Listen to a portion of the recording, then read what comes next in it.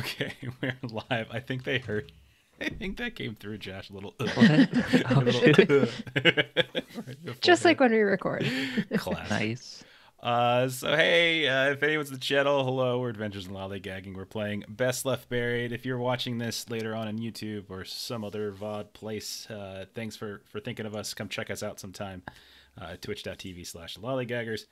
We're gonna do a one shot tonight with a game that we have played once before. We played this back in December, and we played a little adventure dungeon called the Plumwine Estates from A Doom to Speak, which is like a kind of a series of these little one shot, one moment dungeons. And we are now going to be doing the same thing with what's called the Almagast Caverns. This is all by Soul Muppet, so if you're interested in anything about Best Left Buried, the games that we're playing today, you can go ahead and check them out, soulmuppet.co.uk. There might even be... Did I do this? Let's see. Nope, that's not how you spell it. BLB. There it is. I dropped a link in the chat. If you're in chat and you're curious, you can go check out all the wonderful stuff that Best Left Buried has to offer. This is basically like a fantasy horror with some kind of weird other things that we're gonna show. There's two people here who have played this before. Ashley and Melissa have both played it, but the rest of them, so Long and Derek or Josh, are completely new. And so I'll probably be like going over some things along the way. Pretty easy game to play, pretty easy to die, and it's pretty easy to make a new character. So it's all going to be great. Our very first roll in combat resulted in a character death. So that's how much fun it was. Or Logan. And it was Logan's character, no. so it was like extra fun. So let's just go around really quick. Tell us who you're playing. So like, who's your first position character? If something happens to that character along the way, we'll find a way to get your second character back up, because everyone's got a backup just in case.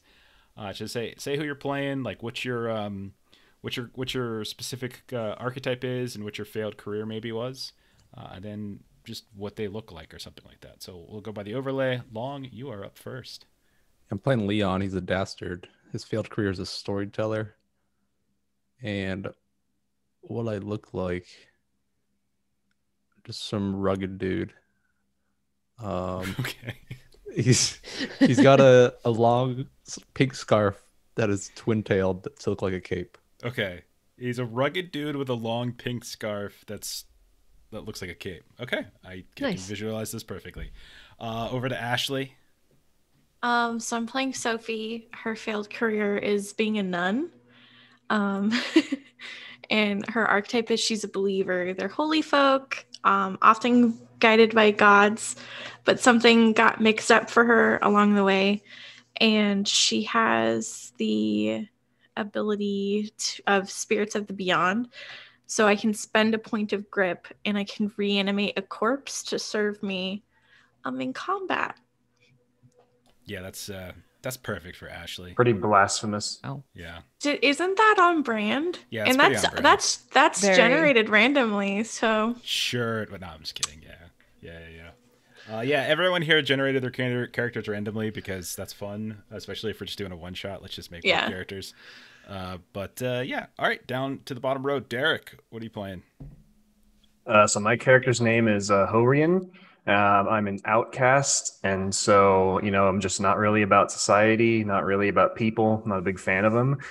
Interesting about this character is he's pretty brawny, so he used to be like a knight in the kingdom, and his failed career as a tallyman. So, when he wasn't out fighting battles and being, a big buff badass, he was keeping records of things, but the king and his cabinet kind of undercut him and put some blame on some huge losses on Hohrion. So he just, kind of left the kingdom, lives out in the wilderness. He looks like a really big buff knight, except, his armor from living out in the woods is like, he's still got the important bits that'll protect him, but it's just very worn, very like in disrepair. And he has a great sword. And the hilt of the great sword is actually slightly curved from just how hard he hits people with it. Just swings it so hard, he bent the handle a little bit. So that's him. I like the confidence. I like that. Like how hard he hits it. That's good. That's good. I like it.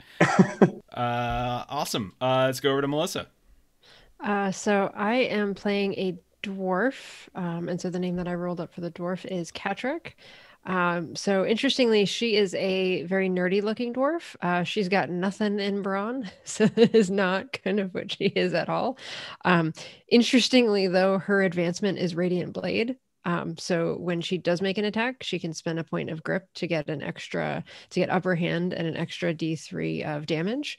Her failed career was a messenger, and her top stat is wit. So I like to think that she, used to have jobs to, carry a message from point A to point B.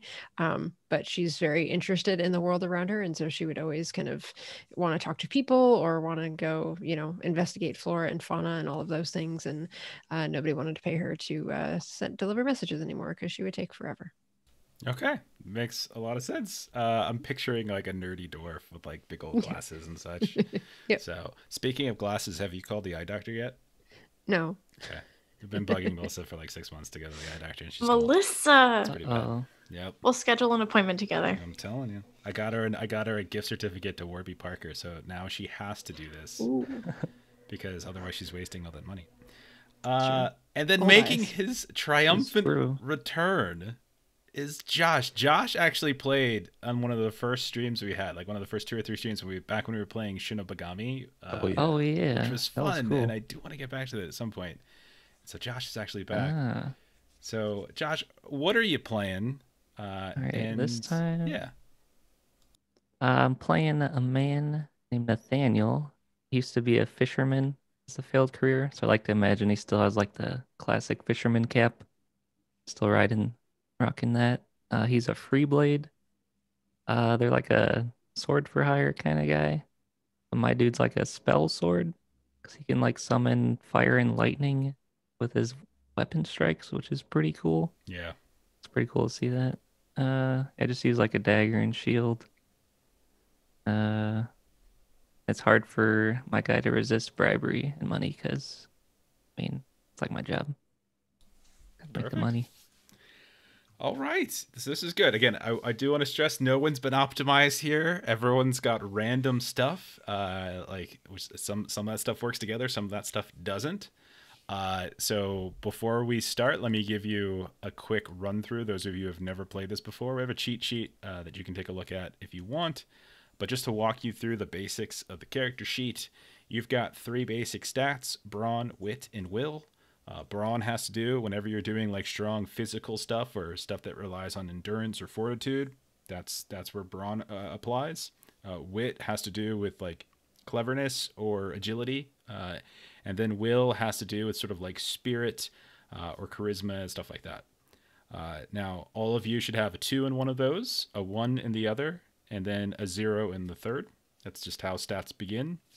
Over time, you can change that, but for starting stuff, that's where we're at. Grip is usually equal to your will plus 4.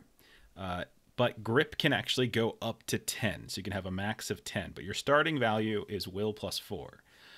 Now, grip has to do with like kind of keeping your senses in check, making sure that you're not freaking out.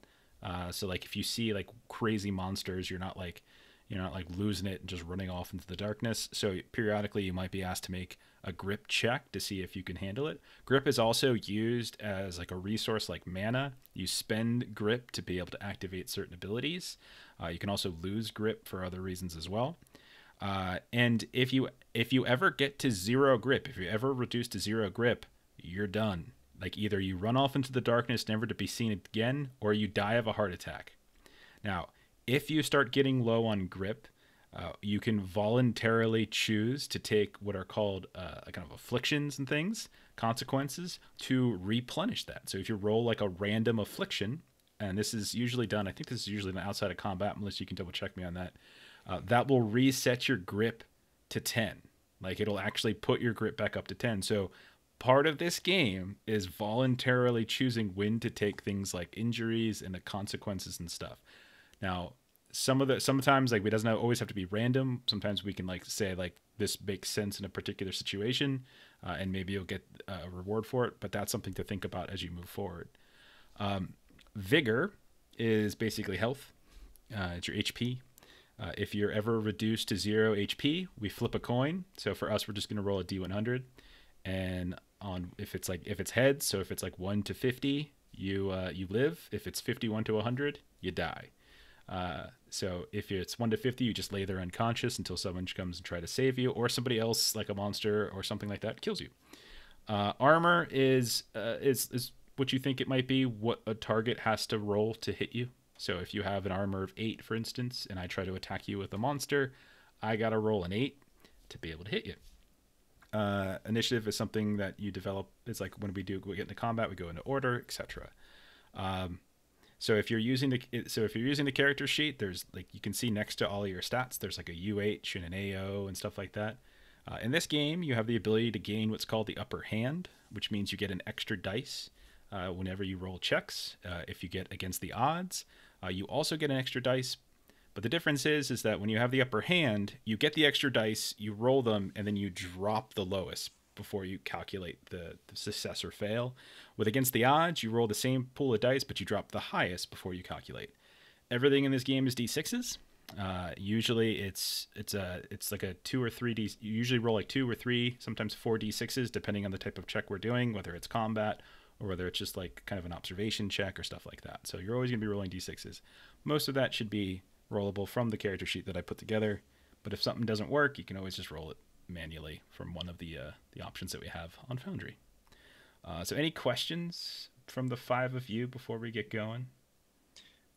Sounds good. Okay.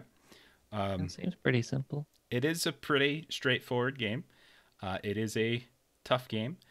We are going to be doing effectively a dungeon crawl tonight, just for funsies. I have a little map that we'll try to make use of, and I'll show it to the people who are watching.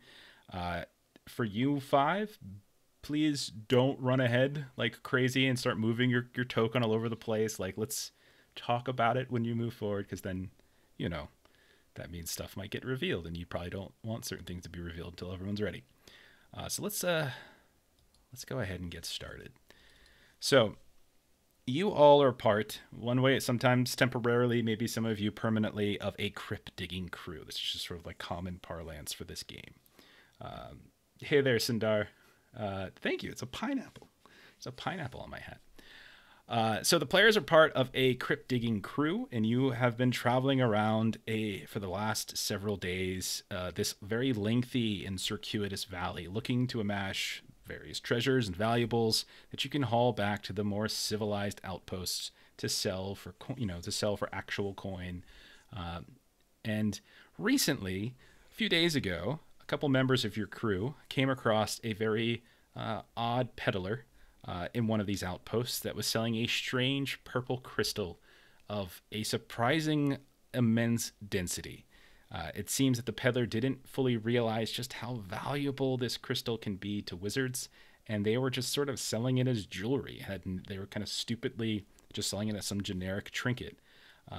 Somebody in your crew decided to purchase it and kind of talk to him a little bit about it, and he says that he found that stone, that crystal, somewhere within this circuitous valley, and he would be more than willing to sort of direct you to where he found it for a little bit extra coin, wink wink, which you all gave him freely, because again, what you can now resell this crystal for is far more than you paid for as jewelry. Now, he described this like freshwater pond that was in the shadow of a rocky cliff wall. There were caves and like kind of holes in the cliff water that periodically glowed, and occasionally he heard like rumblings, some sort of weird sound that it was hard to describe. He would have searched inside, but such tasks were better suited for folks like yourselves, crypt diggers, because heaven knows what might be inside. And so your entire crew, your entire company of crypt diggers has made camp in the valley, and they're sending out various small groups like yourselves to different corners of the valley and to different little nooks and crannies to try to find this place. And it's been several days, and you still haven't found it, except now, today, right now, you're sitting near this little pond. It's underneath this cliff face, and you can see there's numerous holes in the cliff wall, and there's at least one ground level entrance. And as you're all sitting there resting, getting your food, and Hohrion is splashing water in his face to get rid of the sweat. in the grime, you swear, Hohrion, that there is some sort of, when you dunked your head down into the water, there is a strange sound that was emitting from the water itself. This almost like a hum or a buzz. And when you dunk down in it, you can hear it again. And you can see off to the side. There's this cave, but right here, whenever you dunk your head into this pond, there is this buzz, and that's where we start. So, what do you do with that? I guess I'll call over to the group. Does anybody hear any buzzing noises, or is that just me? So one by one, all of you can come over. You kind of listen. Mm-hmm. And like when your head's not in the water, you can't really hear it. But once you like put your head down into the water or just rest your ear against the surface, you can definitely hear it. There's this muted, strange, kind of almost eerie buzz or hum that's coming from it.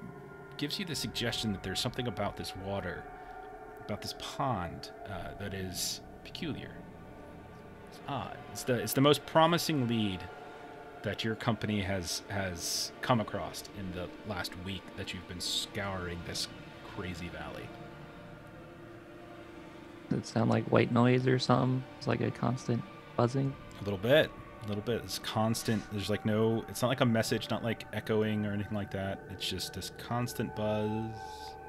It'll dim every now and then it'll kind of come back. But the pond itself is not very deep. You can see that it disappears like kind of underneath the rocks a bit, but it's only a couple, maybe about a foot and a half deep at best.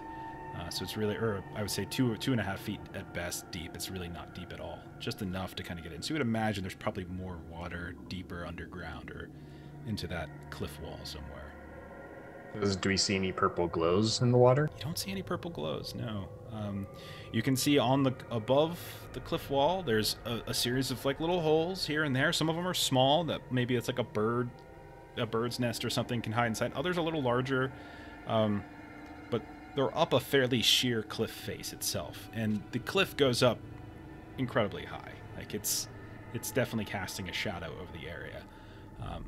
And then there's only one place that's immediately noticeable. You can see off to your left, about 20 paces away from the pond. There is an opening in the wall that's pretty close to the ground itself. It's not exactly close, but it's easy enough to hop up. But it's probably about 4 or 5 feet tall. If it's a pond, I'm assuming the water's not flowing anywhere. Yeah, you don't see any current or anything in here, no. It seems pretty still. Only the ripples of people constantly putting their head in and then taking their head out, and then putting their head in and then taking their head out. Yep. It's water. Well, water never scared Nathaniel, so kind of like dive in and swim around, see what I find. Yeah, so you can, it's more about like splashing in as opposed to diving in. But yeah, you start like stomping in and you realize, are you just human, or did you get like an archetype that was a dwarf or a small folk or anything? Just human, Okay. I believe. So yeah, like the water goes up to, at best, your knees. But you can see that you get to the edge of this cliff wall, and the water seems to travel underneath. You can feel your feet kind of go underneath. There's definitely, this pond is almost like spilling out. You would imagine somewhere inside this cliff wall, there's probably a larger reservoir of water that's spilling out into this pond. Okay. I'll share that with everyone. We don't see another way inside, though. You just Or see just that that wall? one cliff, that one hole. Immediately, you can just notice that. Yeah, like off about 20 paces away, there's like kind of a cave opening in the wall, the cliff wall itself. I'm assuming the cave entrance eventually just becomes pitch black.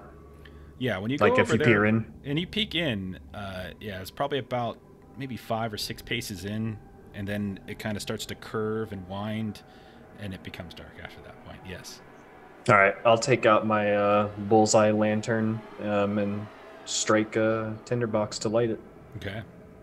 So, and I presume you take a couple steps in at that point? Yeah, I'll kind of look toward the group, hold the lantern up, and say, "Well, if you're coming, follow me." Okay. Sounds And I we gotta good. be play- my gruff outcast voice. Okay. So at that point, I'm gonna go ahead and switch the map, and we'll see how well this goes. Sometimes doing dungeon crawls doesn't go well on a map, but I'm gonna try to see if this works. So, one by one, all of you start climbing in to the to this cave opening, and you start peering through, and it's a winding tunnel. Like, it's definitely it's not something that you think is commonly traversed. Like, it's twisting, tight walls. It's restricting your movement to the point where it's effectively single file, and you find yourselves relying really, really heavily on the torchlight or the lantern light of Hohrion and whoever else might have one up.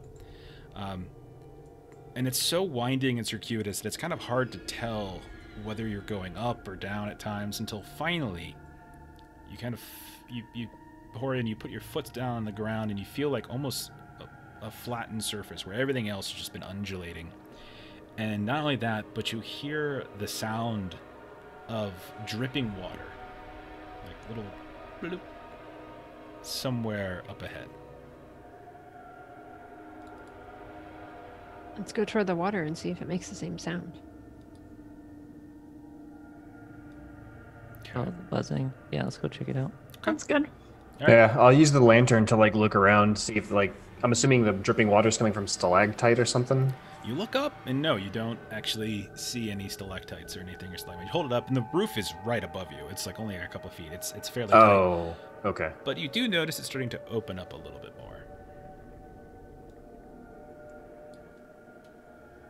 Onward we go. Okay. Now, you all have control of your tokens. I just will say, I will please ask you, don't go crazy with it, and don't have like 50 people going in 1,000 different directions. Just try to stick together and move them, kind of conservatively as we go, so we can I can easily keep up with this on the screen. That kind of thing. Let's see. I'm not able to see my own token actually. All right, hang on. I think my field of view is based off of Yeah, let me check the person who's below Sophie. permissions. That's me. See if that helps at all there. Yeah, I think that I'm just gonna move up to chest. Yeah. Okay. Okay, so you should be able to. Okay, so you can go ahead and use the arrow keys and stuff to move around, or you can just drag and drop, whatever you want to do. But again, it's a very tight tunnel, and you're not particularly able to move too far. Let me zoom out a little bit, give us a little bit more to work with.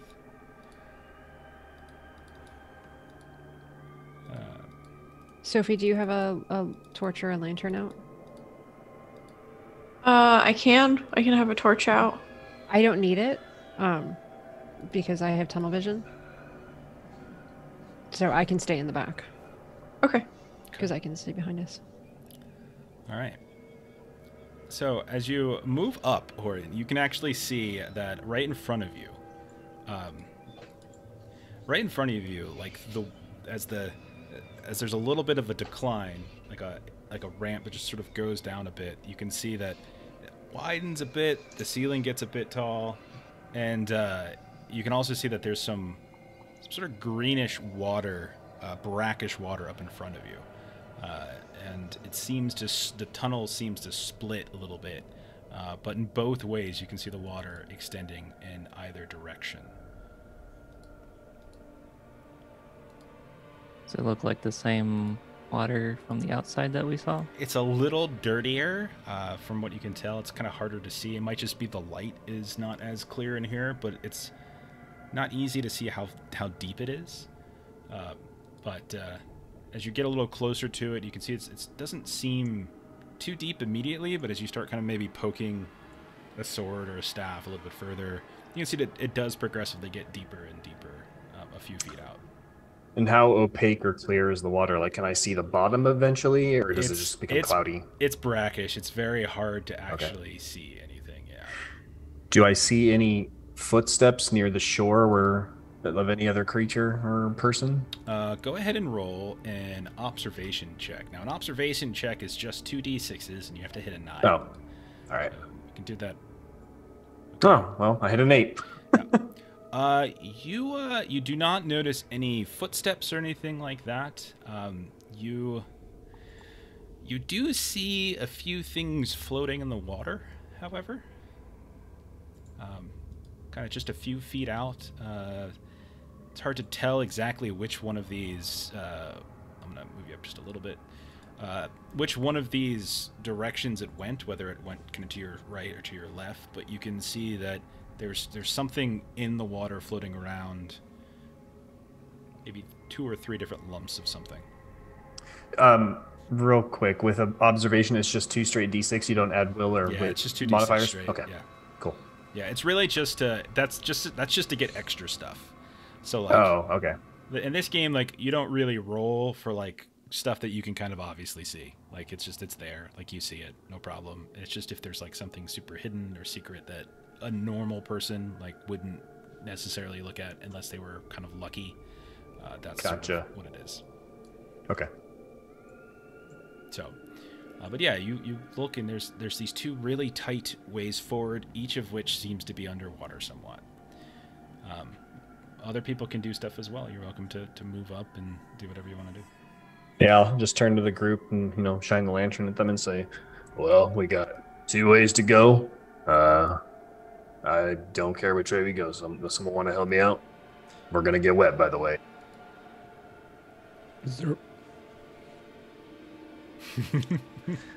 Is there a wider tunnel? No, they're both pretty tight. Yeah, I mean they're both like single file tight. Can I investigate these lumps of whatever? Yeah, go ahead and move your token there. You get a little bit into the water, and you reach out and you grab something, you pick it up, and you realize like in the start that it's a chunk of flesh. I need you to now roll a grip check. Gross. So a grip check is basically a will test. And it's a target of 9. So on your character sheet, Josh, you can, if you look next to your will, or you can see the will line, just click on the word will and it'll roll it for you. Oh. Okay.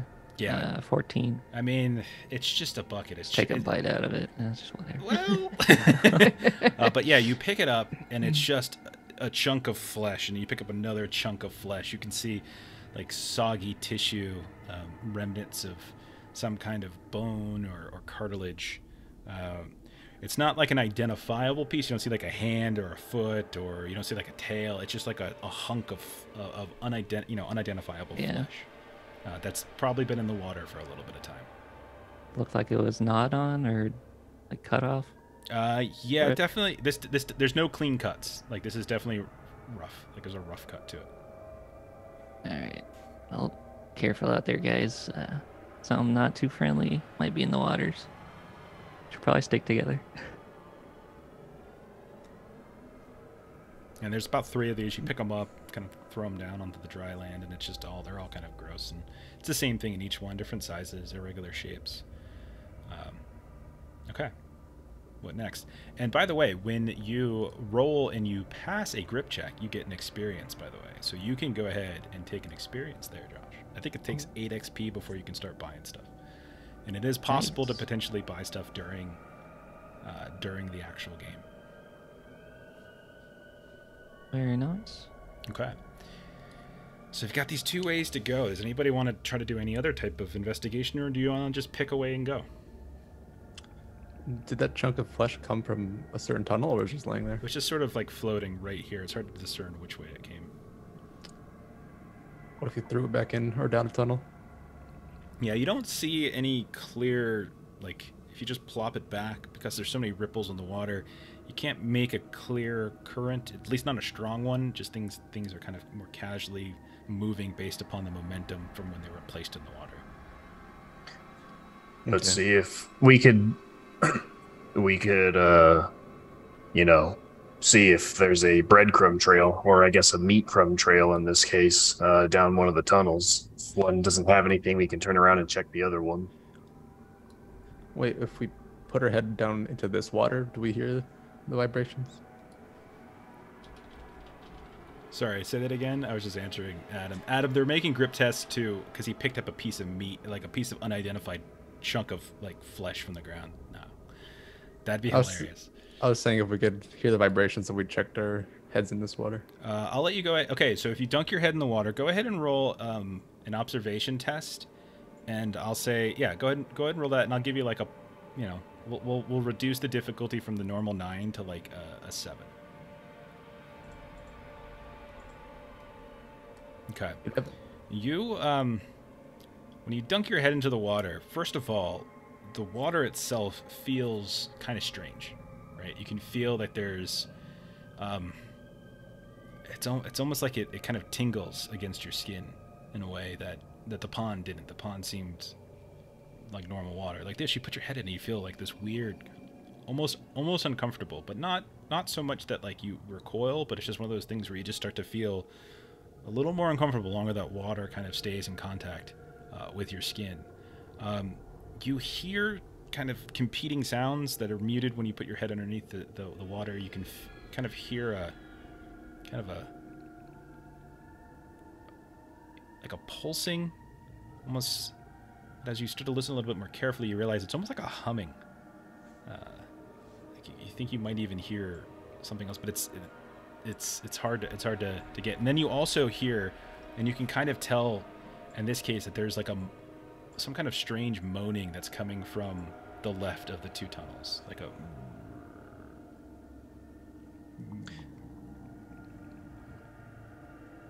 Okay. So we're going right. There's a noise coming from the left. Do you want to check that out? It's probably what left these meat chunks, so I'm against it. But if you'd like, I ain't stopping. Which means more of the cut for me. Considering this cave is these tunnels are a single file, I don't and whoever's going to be leading the pack might be getting a whole lot of something they didn't bargain for. So I'm also against going to the source of the sound. All right, I'm not an experienced crypt crawler, so you guys make a good case here. Let's avoid it. This is where you guys turn around, and thanks for joining the stream, everybody. Have a nice night. Catch you next what week. was our job again? I just feel realized like I have job. long on the screen twice. Why has no one mentioned this to me? That's hilarious. Why has no one mentioned this? That's so funny. All right, so cover by air. Why I fixed this for Josh. That's so funny. So would you say that this water has an acidic tone to it since it was feeling funny against your face? Yeah, this is not good for my skin. If my face starts falling off, guys.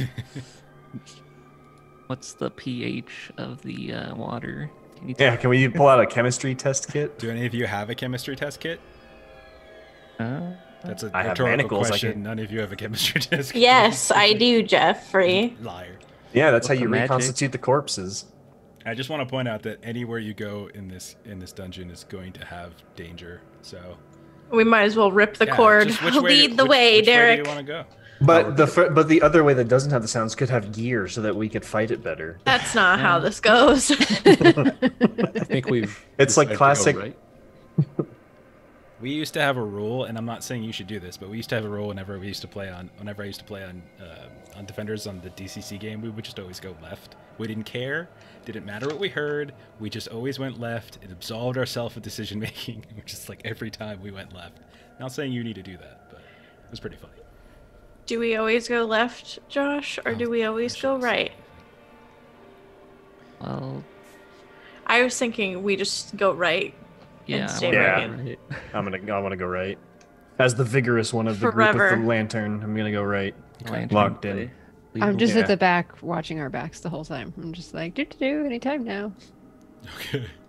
Look, watch. These two things are gonna meet together, and it's not gonna matter anyways. Yeah. So you step forward, and you can see Hohrion as you move a little bit further into like down the tunnel a bit. You can see that it starts to open up, but you see some kind of slight rippling in the water as you move forward.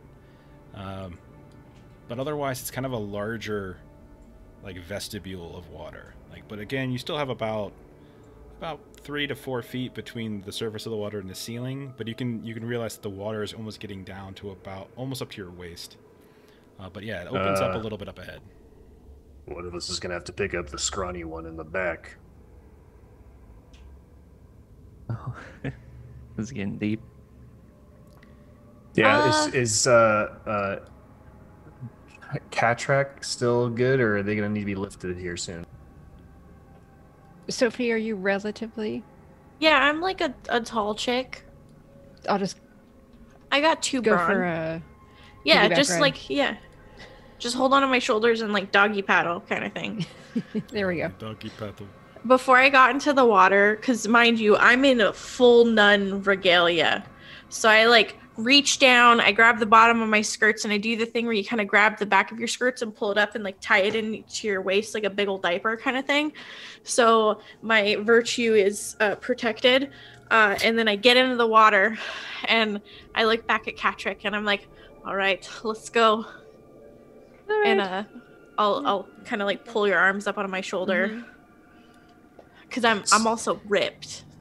I'm just that buff nun. Okay. Makes sense. Well, as you start moving forward, Horan, you hear something around the corner in the water, and you can see that the ground itself, like not the ground, excuse me, the surface of the water itself begins to sort of move as if something's coming. And moments, like a second or two later, you can see suddenly moving across the water and kind of deeper into the larger vestibule area. You see a figure close in on you. They have this. They look on the surface, like when you first look at them, you see the contours. It almost looks like a humanoid, and they start to move up a little bit closer, and you realize there's like this feral sensibility to them. There's these horrible giant welts like on their face, on their neck. You can see that there's this green-white pus that's like melting down the side of their cheek out from this huge, almost like a goiter in their neck. And they're just... and they're moving right through the water in the direction of you. And I need, at this point, everyone to roll for initiative. As this thing is coming directly at you and... as it's about to swing. So, go ahead and hit that. A weird Hold on a looking second. fish. Hang on one second. Oh, just kidding. I was reading the cheat sheet and it says roll 1d3, and I'm trying to I know there's a d4, but There should be a button on your actual yeah. thing. Well, once you said that, I looked over and realized I'm stupid. Okay, Leon, what did you roll? You rolled a 2. I gotta enter yours manually. It didn't add my whip. Is it supposed to? 1d3 plus. Yeah, it should be plus your wit. Yours is fine. Oh. Dorian. Sorry. Do you have Mine any should wit? be a 3. You have 2, so it should be 4. I don't know, man. I don't know what's going on with my sheet. It's just not really working that well. Just call out to me what you have. So, Orion, what's your total? My total is 4. Okay. Cat Track, what's your total? 3. Okay. Leon, what's your total? 4. Nathaniel, what's your total? I'm still trying to find the button. It should be Right next under to your Will. armor. It's under your the derived stat category. Oh, I see. 1. Okay. Plus your wit. So 3 Yep. total. Okay. What? And Sophie, what's your total? 3. Neither. All right. Then Yeah, my sheet's all messed up. I don't know what's going on. Why it's not working. Weird. Whatever. We'll make do. Like all my info's gone again. Okay. So let me roll mine. All right. So 4 and 1. 1 second.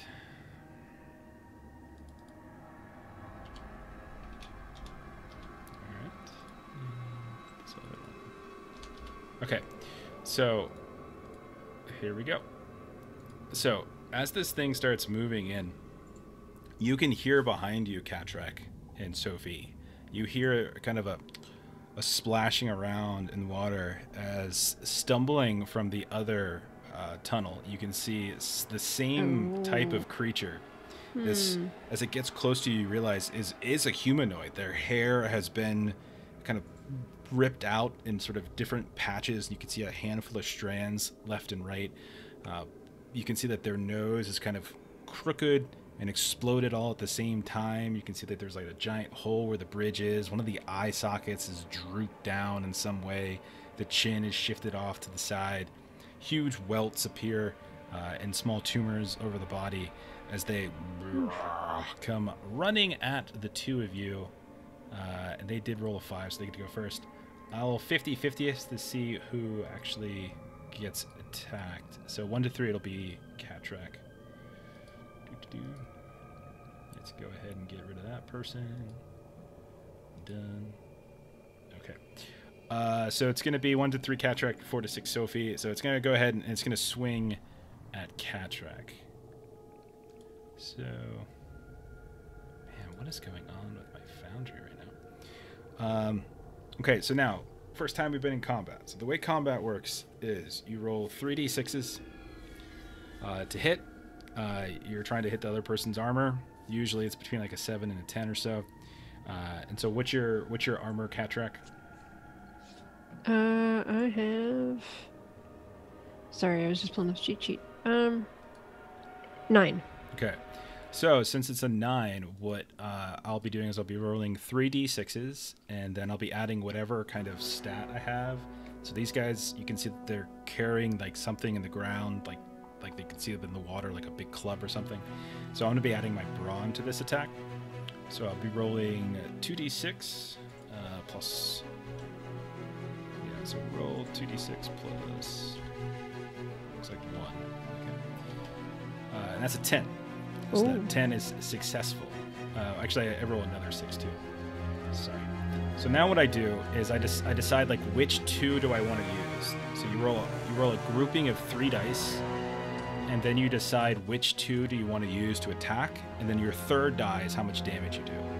So I rolled a 6, a 3, and a 1, and I got to hit an 8. You said 9. A 9. So I can hit a 9 with the 6 and the 3, which I do.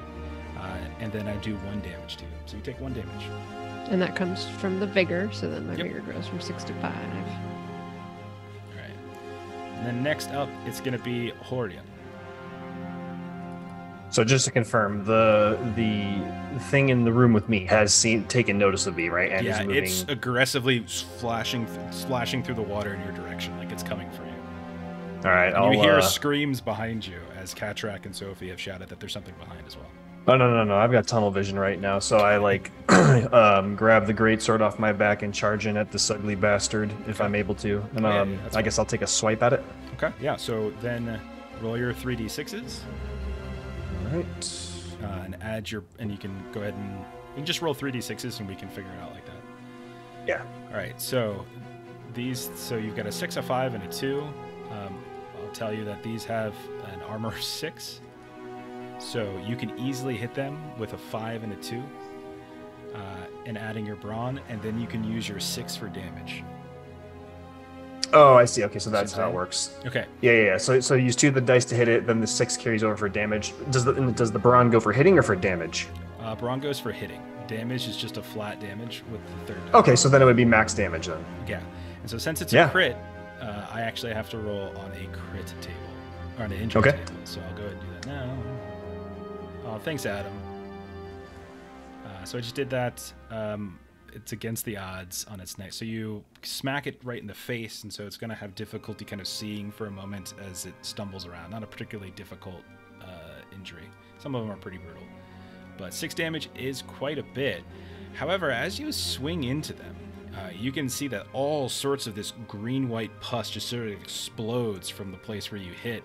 They stumble for a moment, but they seem undeterred, and despite a pretty hard and strong hit, they are still standing. And so we move on, and it's going to be Leon next. Real quick, is the stuff coming out of them the same color as the liquid we're wading in? No, it's more, this one's more kind of pale, pussy color with a tint of green. You're just in kind of standard greenish water, like dark green water. All right, so next up, it's going to be Leon. Okay, I'll squeeze my way back. It's the one that flanked us. Okay, so one behind. Okay. And I'll pull up my scimitar and strike this one. Okay. Go for it. And don't forget that some of you might have abilities, like your advancements or your archetype abilities that could help in combat. I don't know all the stuff that you have, so there's always things to consider. How do you roll the damage or attack again? You just rolled 3d6s. Okay.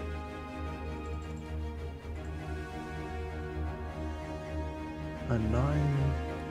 Okay, so then what you do with damage is you look at what you do with this is you look at the different dice. You have a 1, a 6, and a 2, and you know that you need to hit a 6 to hit these things because that's the target number that you're looking for. So then you add up 2 dice, 2 of those 3 dice, plus what kind of weapon are you using? Scimitar, which is wit. Which is wit. So add your wit. So what's your wit total? Like, what do you have for wit? 2, so I think total's 10. Okay, so you could. Yeah, it's not. You don't look at the total again. You just take 2 dice, 2 of the 3 dice. You roll a 1, a 6, and a 2. And then you need to add 2 of those together in your wit, and that needs to hit 6. And then the third die that you didn't use is what you do for damage. So in this case, you would have to use the 6 and like the 1 in your 2 for wit to be able to do like that hits a 9. Oh, I see. And then damage is 2. Your 2 is left over. Make sense? Yeah, and then I have a -1 damage on the scimitar. Okay. So it makes damage 1. Okay, got it. All right, that is your turn. Next up is Katrek. Okay, so because I have Radiant Blade, I can do upper hand on attacks if I spend a grip. So I'm going to drop my grip down 1. And so then I'm going to roll 46. So upper hand is just like you roll an extra die, and since she has upper hand, she gets to first drop the lowest one she rolled, which was a 2 in this case. And then, well, so you just tell me which 2, you got to hit a 6. Which 2 do you want to use? So I've got using a throwing knife, which is a wit weapon, which I've got 2. So I could do the 2 and the 3. You drop the 2 because it's the lowest. Oh, sorry. So then I'll take the 3 and the 5. Yeah. And then the 6 plus a d3. Okay. How do I roll a d3? You can roll a d6 and divide by 2, or just type /r space d3. 1. Okay. So then my damage is a 7. All right. Plus it's a crit, so I'm gonna go ahead and roll on the injury table for this one. It's gonna lose a point of will. All right. Will. So it was a total of 7 damage, you said? Yeah. All right. So it's good. And this thing is still moving around, still alive, still functional. Nathaniel, your turn. All right. Is there anything to move up to it? Or just kind of say You gotta move in an action basically every turn, so you can move towards it. Yeah, technically we have zones, but the zones aren't really mattering because it's such close combat here. Gotcha. I'll go up to the one that Hohrion's on. And quick question is, if I use lightning, is this water like conductive? I don't know, man. We'll find out. Or we don't know. Find out. Alright. Yeah, I have a dagger in my width 0, but if I use my fire and lightning thing, it turns into a will attack, which is my best. So I'll just spend a grip and we'll try the lightning. Okay. Let's do it. Do it. Attaboy. I've got 9 vigor for a reason. Alright, so now this is always upper hand and deals damage. Okay. Okay, so you're using it's upper-handed. So 46. So you're rolling 46. This is your first time using Foundry. In the bottom right, you can see that there's different pictures of the different dice. So the square is the d6. Perfect. So click on it. Okay. Yeah. Ooh, that's Not a good roll. good. You drop one. You drop the lowest, so we drop one of the ones, and so then you make a pool for me. You have a 4, 3, and a 1 to work with. And whatever your I need to hit at 6. stat is 6. that you're adding. So it looks like you can do. So 4, 1 plus my 2 for the hit and 3 for damage. That Or I could sounds do 3 and 1 Uh, plus 2 and 4 for damage. 3 and 1 plus 2 for. Yeah, that's right. So 4 damage. Okay. And this thing, as you hack into it, you can see that the skin around where it's like kind of pussing it's almost moving as if there's something kind of crawling around underneath it. You're not sure if it's like actual blood or the pus itself is moving underneath, but it's almost like the skin itself is crawling. And as you hack into it with this little surge of magical and kind of fire and lightning, you can see the skin kind of burn away. And whereas some of the other hits that were landing on this thing started to almost stitch up in a way, this thing seems to sort of seared it in a way that the skin's not restitching. Oh, okay. And then Sophie, it's your turn. Magical damage, I'm guessing. Yeah. I'm just gonna hit it with Okay. my scimitar. Okay, and I would say since like at this point all of you are kind of surrounding it a bit, I'll go ahead and give you the upper hand on this. So roll 4d6. Yeah, that's fine. Nice. The situation calls for it. All right, so we drop the lowest, which is a 1. Everything else is a 5. Yep. So what's your modifier? Oh god. For the scimitar, Yeah, what's your wit? my wit is 0. Okay, so you just do 5 damage. Yep. All right, and you can see that this thing is kind of getting cut down. You can see that all sorts of like pus and goo is starting to pour into the actual water itself. You can see some of the skin is kind of sliding around it as if it's not quite sticking. But it's still standing somehow. It's still, despite this bombardment. So then the one up front that kind of started all this gets to go next. It's going to... I'll just randomly pick 1 to 3. It'll be Josh. It's 5, so it's going to instead attack Hohrion. It's going to come at you again, pulling this club, like this really generic-looking club, up out of the water, and it's going to swing, and it's going to smash down on you. So this is going to be D6. Okay. So, what's your armor, Hohrion? I'm sorry. Yeah, so I believe it's a 9 because I have basic armor and it says it increases By +1. by 1. Yeah. So you started 8 to go to 9. Okay, so it's got to hit 9. I have a +2 on my roll from my brawn, so I can do a 5, a 2, and then add my 2 bonus for 9, and then I would be able to do 4 damage to Hohrion. So 4 damage to Hohrion. Okay, it comes from your vigor, and that is the end of this round. In the back, those of you who are on the one that's in the back of this particular fight, you can see that its skin is starting to kind of knit together in some way, as it's some of the damage that you have done to it has managed to restitch, but not much. Like, you can definitely tell that it's still very, very hurt, but it also seems a little bit like kind of lifeless and unsure of like what in fact it's doing.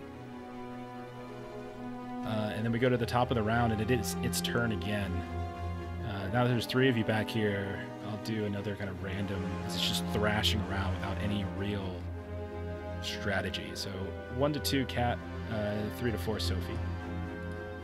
I rolled a 5. It's going to be Leon. Sorry, I was on GM roll at the time. I saw that.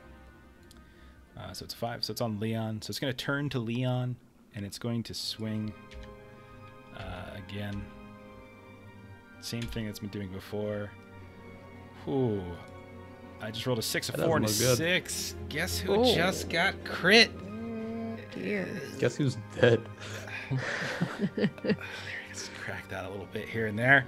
So as this, with its almost like it's dying, thrashing, kind of like final throes of its life, it swings violently backwards towards Leon after attacking Katrak, and that's gonna do 8. No, it's gonna do 6 damage, and then it's going to be a critical injury. So your critical injury. How much vigor do you have? 6. You got lucky. No effect. You dodged the injury. You take 6 damage. But I didn't dodge the hit, so I collapse into the water. Okay, now roll a d100. 1 to 50, you're okay. 51 to 100, you're dead. Okay, you are okay. It just right across the head. Your head slams against the rock wall. You splash down into the water. Sophie, Cataract, you see him fall, but at the very least, you think he's kind of still thrashing around a little bit in the water and alive. But he seems like you can see a big pool of blood beginning to foam around his head. Hohrion, your turn. All right, I'm gonna take out my manacles because that hit on me was pretty damn decent from Club Boy, and I want to try to manacle him so he can't swing that club around anymore. I like it. Go ahead and we'll say make a wit check, and we'll say 6 is your target number, same if it's armor class. So roll a wit check. Got a 7. And you, as maybe it's turning around after having just been hit by Nathaniel and kind of looking down in its arm, where Nathaniel managed to hack through it with its lightning, and you clamp down one manacle on one of its arms, and you reach down and clamp it on the other, and now it's thrashing around with its 2 hands. Its club falls to the ground, or it kind of sinks to below the water, and that'll be your turn. Leon, Catrick. And this thing's looking pretty. Oh yeah, this thing's roughed up. Like this thing, there's so many wounds and sores on it. Most of which seem to have been applied by you all, but some that likely were there prior.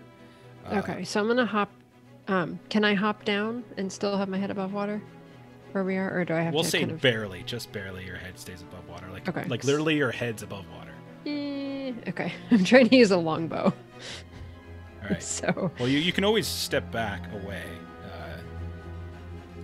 if you want, but I believe you do actually have to make an escape. So basically, the way it works is if you're in the same zone as an enemy, and you want to move away from an enemy that's in that same zone, you got to make a witch check, and if you fail, they get an opportunity attack. Yeah. So. All right. Can I try to do that and take Leon with me? I'm going to say no on that. You're Okay, trying to that's do fine. a little too much, I think. Okay, that's fine. All right, so I'm doing a wit. I got an 8. Okay, 1 second. I'm just trying to figure out why it's not looking great here. All right, there we go. Okay. You got an 8. That's good on your wit check, and so you kind of stumble backwards away. What do you want to do? You said you wanted to try to sort of fire a quick shot at it? Yeah, so I'll do longbow. So this will be just a 3. Oh, I don't think that's going to be great. Let me see here. 9 is still good. These things have an AC of 6, target number of 6. Super easy to hit. They're slow and lumbering, but they just don't seem to feel pain the way you all do. Yeah, so this is a wit, so that's a 2. So I've got to use the 6 to get there. So the 6 and the 1 plus my 2, which will leave 2 for damage. 2 total damage? Okay. It's still kicking. Yeah. Takes a licking. And Steep keeps on ticking something. Keeps it. Never mind.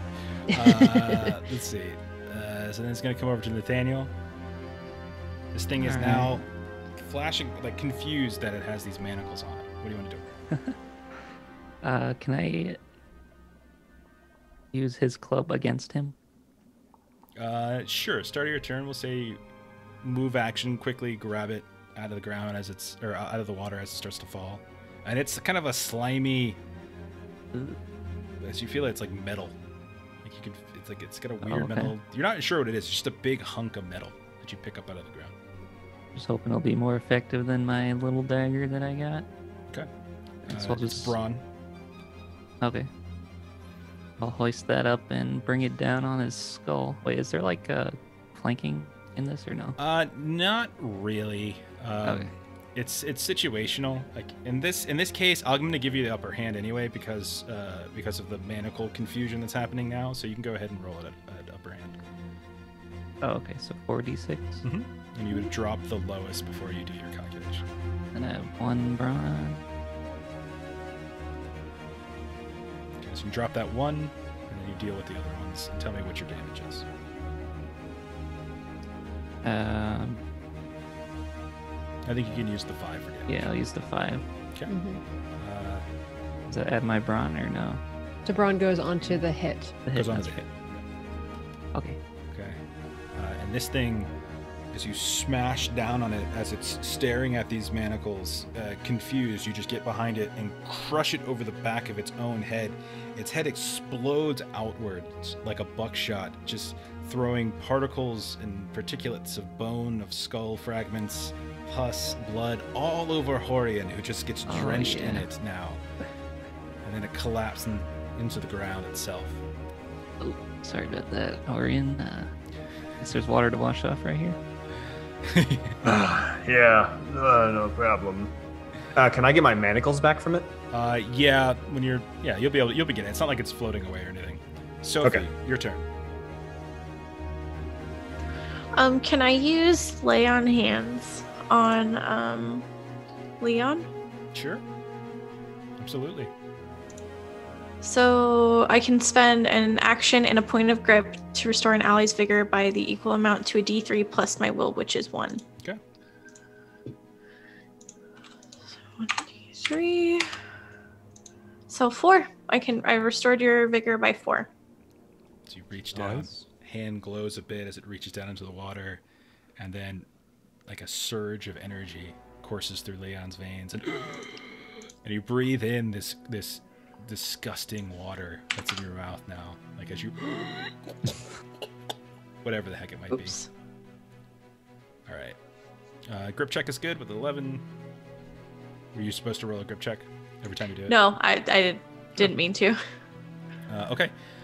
Then, unfortunately, we start up and it's its turn. So it's going to 50-50 who it goes after since Catrak has stepped away. It'll 50-50 between Sophie and Leon. So 1 to 3, it'll be Sophie. And it is a 5. So Leon, it will lunge down at Leon and attempt to swing at it once more. This one's a +1. It's just sitting here like, how dare you not stay dead when I kill you? It's like stay down. What's your armor, Leon? 9. 9. Okay, I can hit it. I can hit you. 6, a 2, and a 1 equals 9. The damage will be a 1 though, because I roll a 6, a 2, and a 1. So you take 1 point of damage. Okay. And then we come back around to who's this? Hohrion. I'm assuming that I wouldn't be able to move over to this other creature that's still alive because of the distance and the crowding of the tunnel. Yeah, I would say that you can move over there, but you probably couldn't get into position to strike this round. Okay. Then in that case, so just to confirm, the thing in our room with me and Nathaniel is dead. It's Yeah, not its just head like- exploded onto you. just making sure. Okay. Then in that case, I'll just get my manacles and I don't have any range stuff, so Okay. I'll just trust my comrades to take care of it. Okay. Shine your lantern in its eyes. Fair Yeah. enough. Leon, you are back from the near death. What do you do? Oh, get this thing off me. I'll just swing at it while I'm here. Okay. Presuming you stand back up, take a Yeah. swing. Go ahead.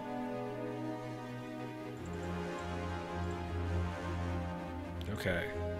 15's Oh, a good I'm gonna go roll. for the crit here. That's going to be enough to just straight up kill it. So, what kind of weapon are you using? How does it die? A scimitar. So after fumbling for being unconscious, I stand up and just strike it straight through its chest. Pretty much like a skewer. Yeah, like a curved scimitar blade going He in just and out thrusts of it, in. and then you Oof. all right.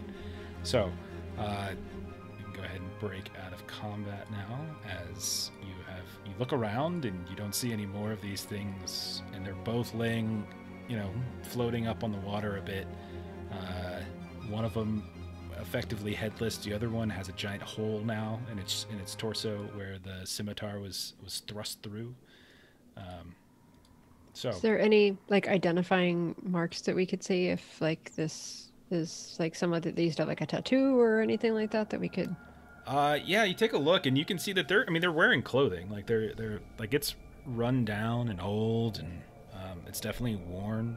but you can see just sort of generic rough spun wool of some kind. So we can't recognize who these people might have been. No, I mean, you're not from the Okay. area. Like, this Got it. isn't like your travelers passing through. And there's nothing really signifying who they might be. It's just generic clothing. No. Okay. No uniform or anything like that, if that's what you're asking. Right then. I guess we should keep moving.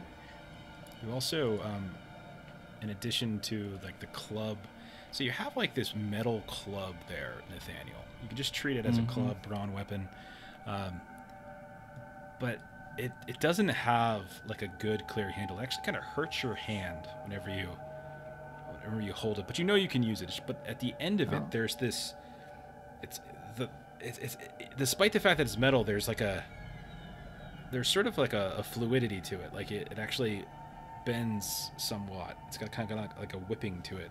It's a very strange metal that you probably have never come across before. This is not, I mean, like metal when it sits in water rusts. It doesn't do this. So, and those of you, when you're looking around the one, so Katrak and Sophie and Leon, you can find like tucked away in what looked like some kind of hip sack. There's this cloth wrap pack of like salted fish. You pull it out and you smell it, and it's still probably good, but you would probably want to clean it off a bit. But That's reassuring. It's a dried kind of bit of salted fish. Food is important in this game. Does food restore vigor? You have to rest, which takes time, and it's also how much you do, how much you heal up is dependent upon how safe the area is where you rest. So it's sort of like GM call, and like, so if you rested right now, you guys wouldn't get anything because like you have no idea what's going on yet. So, but if you were to go outside and rest, which is totally unfun, that would be better. I'll walk up to. Hold on. Gotta scroll up in the log. Oh, Sophie. I'll walk up to Sophie because I'm sporting a pretty good bruise on my head where I got clubbed and say, "Sister, I don't suppose you have something that could take care of this wound I sustained." And I call her sister because of the clothing she's wearing. Okay, well, not really. We didn't really plan for this. To be fair, you did plan for this. This is your job.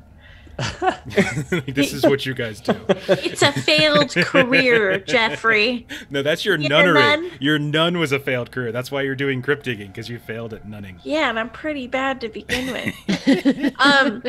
I thought I had bandages, but I don't know for sure because my whole sheet cleared out. Oh, okay. So, can I say yes? That's not how it really works, though. What was your starting? I was going to say, if you scroll up in the Yeah. log, you might be able to see what you rolled.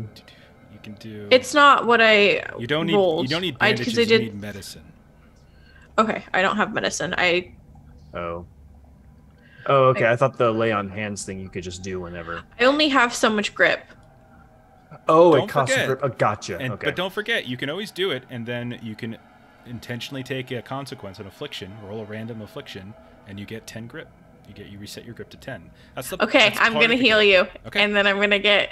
I Awesome. want an affliction. Thank you, Ashley. Okay, so Oh I'm gonna my. do my 1d3. I love it. So you get three vigor back. Okay. Perfect. And then are you're just a human, right? Just a. I'm just a human. Okay. I don't know if being a believer affects it at all or not. No, being small folk, dwarf, elven affects which table you roll on, so you just roll on this one. Okay. Oh my gosh. I left it on private GM, but I swear to you, this is the one I rolled Man-Eater. Okay. I Just will- copy and paste it. Yeah. Yeah, I will. Oh god, I can't believe that's the one I rolled. So is she just about to dip her face like Bob for apples, except it's going to be Bob for dead So there's villagers? different kinds of afflictions. There's special afflictions which have like their own individual rules. Growing afflictions are things where over time when you face particular triggers, you would have to roll like a special grip check, like a will check, and if you fail it, then like your affliction applies, like something happens. Okay. And so you are a man eater. So I'll go ahead and copy and it kind of makes sense. Is there any way to just drag it to my sheet? Yes, there is. Okay. So I will get you up in a second. But that's it right there if you want to read it while I get your sheets fixed. Characters who are man-eaters develop a taste for human or demi-human flesh and blood. If they try to rest without consuming the flesh of a human or demi-human, they must make a growing will check. If they fail, they do not regenerate vigor or grip after the rest. Obviously, cannibals are hunted down and killed by other members of society, so the character should usually act to hide this insanity from their party. No one wants their crypt-digging companions to eat their corpses. Yeah, so you're going to make a sleight of hand check to pick up some chunks of meat that were picked up and thrown onto the shore. I mean, it's sitting right there in front of you. Yes, right Well, there. I got 10 grip, correct, Yes, Jeff? yes. When you voluntarily take an affliction like this, you get reset to 10. I am going to use that sack that stayed dry with the anchovies and be like, well, I better bury these later, just for their souls. And I start putting chunks of, of meat inside the bags. Excellent. I love it. I'm a fighter, not a thinker, And- so and that I'm makes like- perfect sense. I'm like praying as I'm doing it, like, oh, fathers, I will bring you to the light, and some nonsense. Catrek is like, that's not how that works. But this is why you failed at being a nun. 'Cause yeah. That's okay. mean. The other thing I should say, but you can't. So I think that's out of combat stuff. In combat, you can always take an injury, but that only resets your grip to 5. So just a couple little odds and ends like that I sometimes forget. And the last thing that I forgot is the concept of exertion. So exertion basically lets you re-roll. So if you want to exert yourself when you're attempting a check, including combat stuff, you can spend 1 grip to re-roll a die. So after a check is rolled, but before I like narrate the results of it, like what actually happens, you can say I want to use exertion, and then for every grip point that you spend, you can re-roll 1 of the die that's just been rolled. This could be something that you do after your own check, or even could be something to do after something I roll with like a monster or an NPC or something. So that's another way of spending grip to do things. All right. So, Nathaniel, you're off by yourself right now, buddy. And Yeah. yeah, I'm just checking this guy's pockets for money. Yeah, you're 'cause going- you never- Wait, I thought I was still with him. you moved up to get healed from Sophie, remember? Oh, yeah, that's true. I didn't move my thing. Okay. So Nathaniel, you hear the sounds of humming. Not in the water, but you can hear it like. Try and be quiet so I can listen closer. Something like that. The heck? They just keep saying that over and over. Yeah, and it's down the tunnel that you are at the mouth of. All right, I'm gonna crack a torch and kind of go grab everyone. Did I hear a voice and the humming? Yeah, after gathering Once our they're all wits, done. we'll continue down. Okay.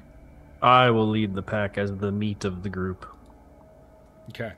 So, Hohrion and Nathaniel are probably towards the front. As you kind of move down further, you can see as the cave opens up a bit, and you kind of start to view. You can view that up ahead.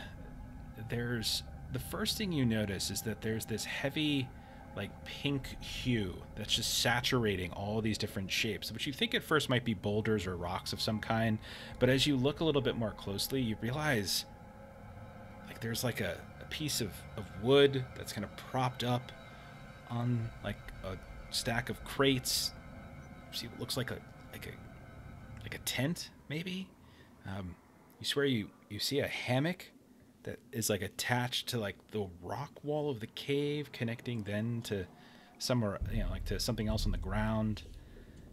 And there's this massive purple crystal that's just giving out this glow that's saturating all of it. And around it, you can see there's a group of people that are just holding their hands up and kind of swaying.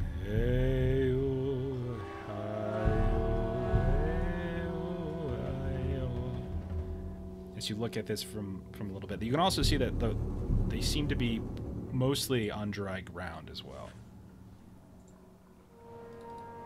Would it be possible to get the crystal back out of the cave, or it's like way too big?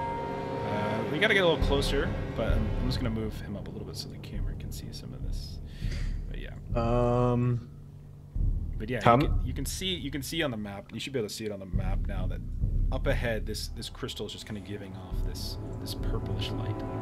And these people are just dressed in like regular clothes or just regular clothes.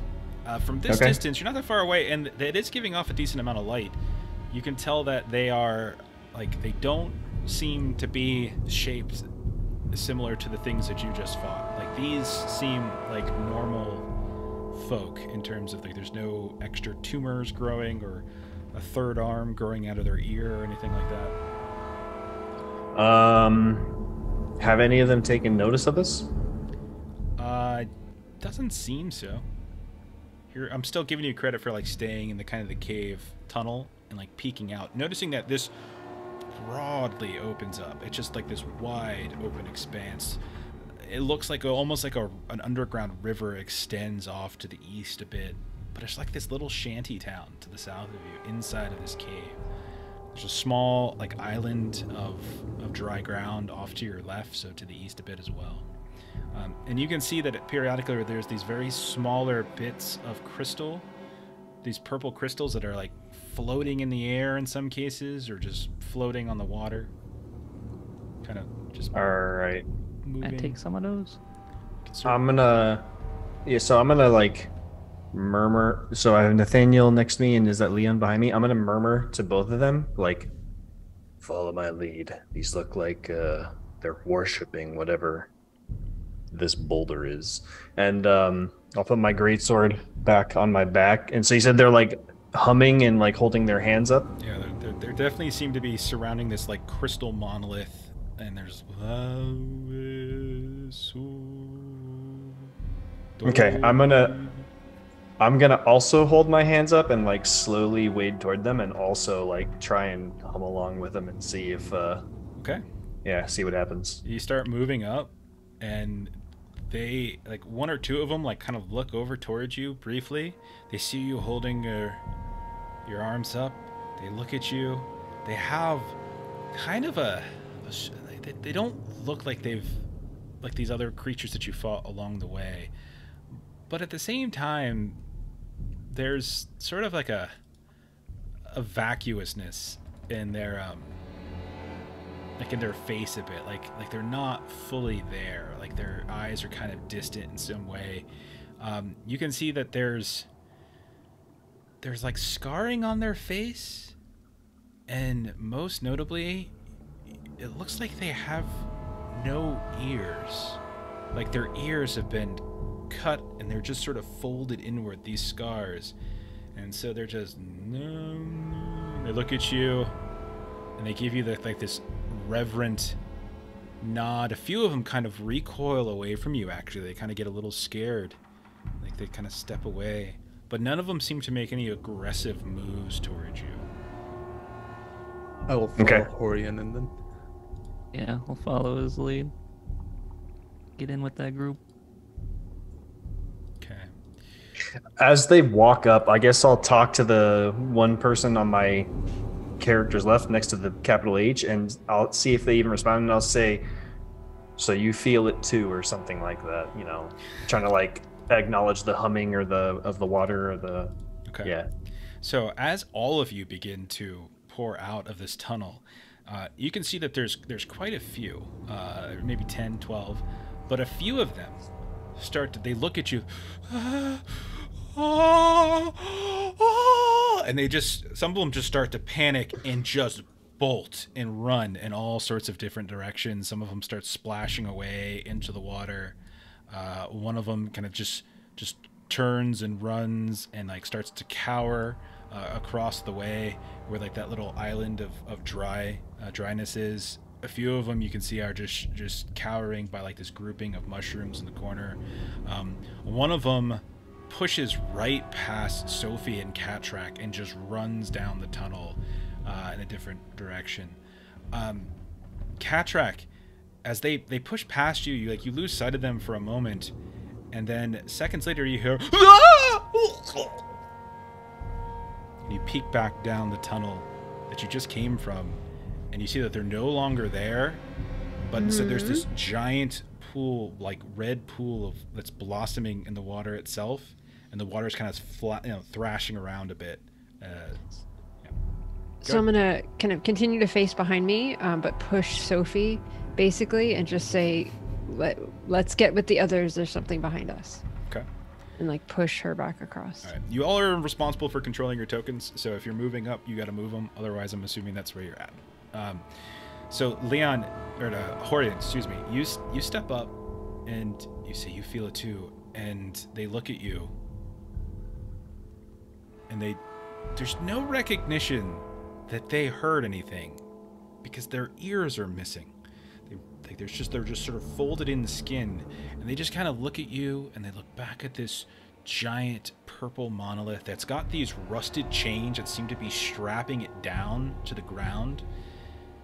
And he just returns a little solemn nod, and then closes his eyes and lets the majesty of this monolith wash over him.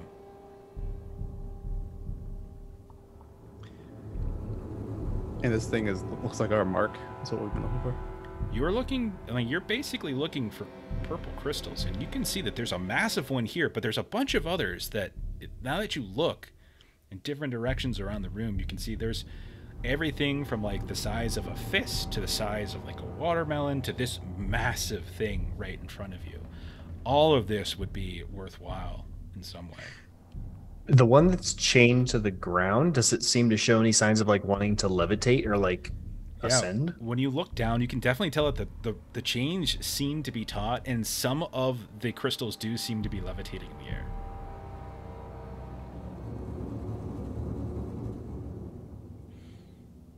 Would it be feasible to get the big crystal out the way we came, or it's too big for that? It would take some time, but you think you could do it. It would take a decent bit of time. You don't know how they would react to it, but in terms of just the size of the tunnel, you probably could. You're not sure how heavy these things are, but you know that they're incredibly dense, but you don't know. But you know that the size is okay. Yeah, wanted to try and like get some smaller crystals while we're doing our praising thing to this crystal, like discreetly. So yeah, there's one that's eyes are right by closed. Cattrack or by myself and Sophie. Okay. So you said you were trying to do it discreetly, Nathaniel, is that correct? Yeah, just like when people are looking away, like kind of maybe fade away. Roll a just wit check. Wit. Okay.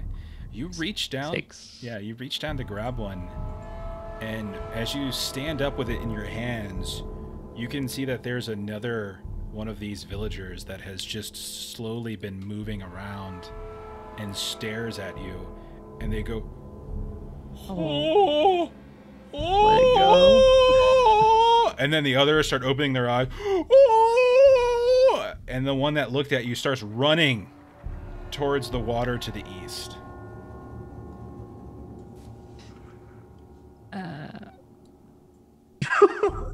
I'll just put it in my bag then. Okay, fair Ran enough. away. All right.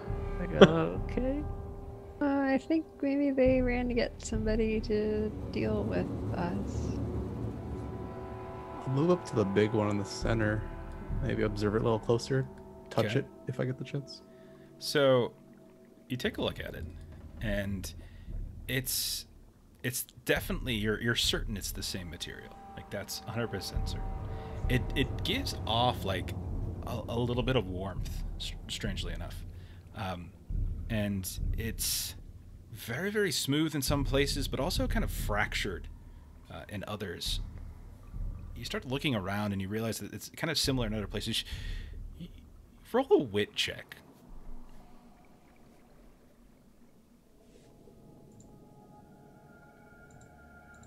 Okay, you're yeah, you look at them and it's hard to piece together exactly what you're looking at. It's beyond anything you fully understand, but you can feel a warmth and a glow coming off of it, and a kind of a and you can kind of feel that part of your face that had the tingling on it begin to tingle again. It's all connected somehow, but it's beyond you to kind of piece together what that might be as of yet, anyway.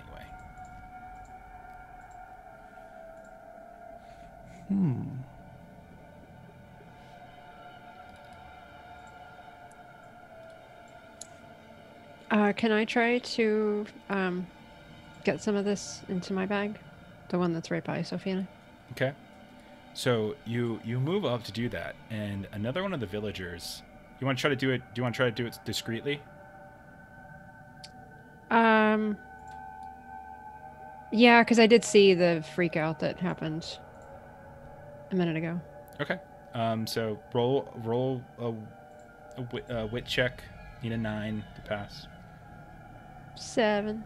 Okay. Don't forget, by the way, part of this game is about figuring out ways to gain the upper hand on checks. And remember that if you have multiple stacks of upper hand, like maybe from someone assisting you, maybe from equipment, maybe from some sort of really just clever idea, if you get 3 upper hands and you don't have any against the odds against you, it's trivial. You don't have to roll. It's an automatic success. So the kind of the idea is like try to be creative. It does not necessarily like sometimes with like what's in your inventory, but also just what you can think of, like cool ideas.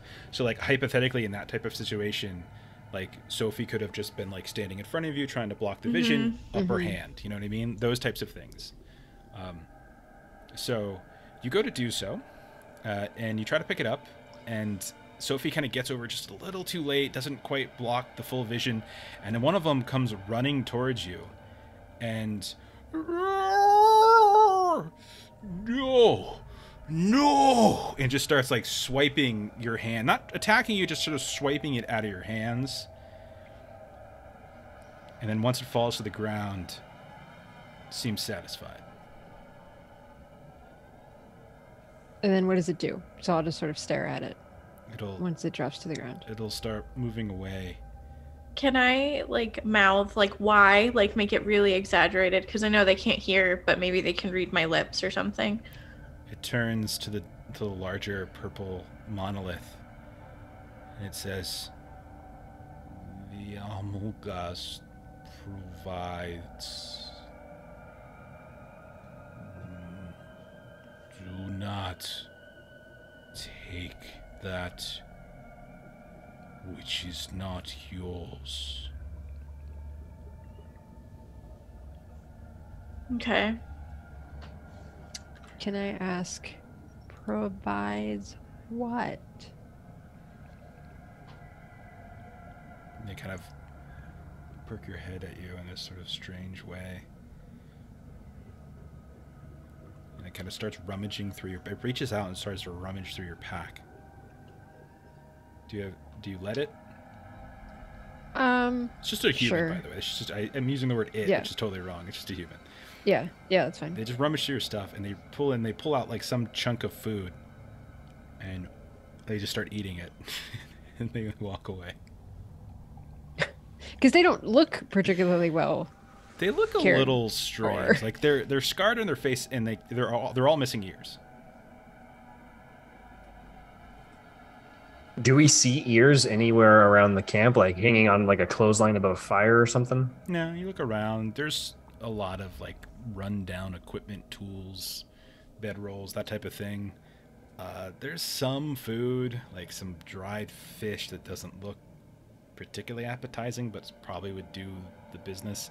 Some mushrooms that have been chopped up here and there, but everything's kind of broken and run down. It's very like lean-to shanty town stuff. Like this has all been hastily thrown together. I'm gonna move over in this direction. I'll like kind of sidle, like, you know, still holding my hands up and humming, but I want to get a better look over in this direction. So I think I could probably get about there without looking too suspicious. So I'll just sort of move you the direction. Like, so as you move down, you realize like there is a cave wall here, and there's like 2 of them like to the south that are just kind of huddling a bit in the shadows by like just just a little alcove, and like look at you, and you get closer, like. These ones also have no ears. Yeah, you haven't seen anybody with ears yet. I'm just wondering why some are afraid and some aren't. If they're looking at me, I'll just kind of put my hands up and do like shake my head from side to side and shrug my shoulders as like what? See if they give any. And they just. No.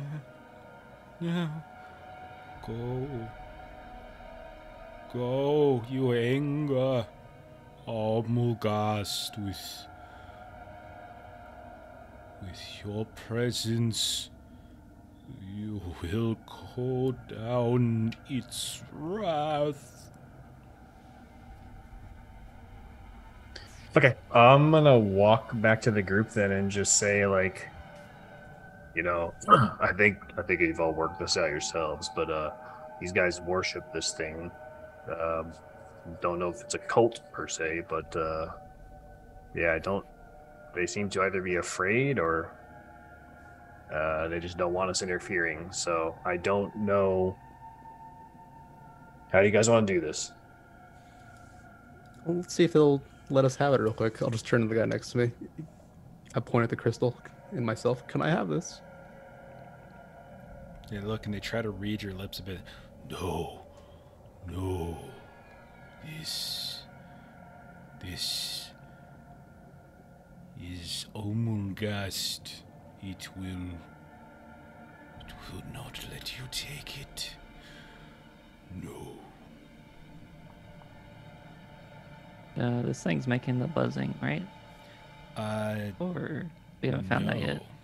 In fact, there's no kind of humming sound coming off of this thing.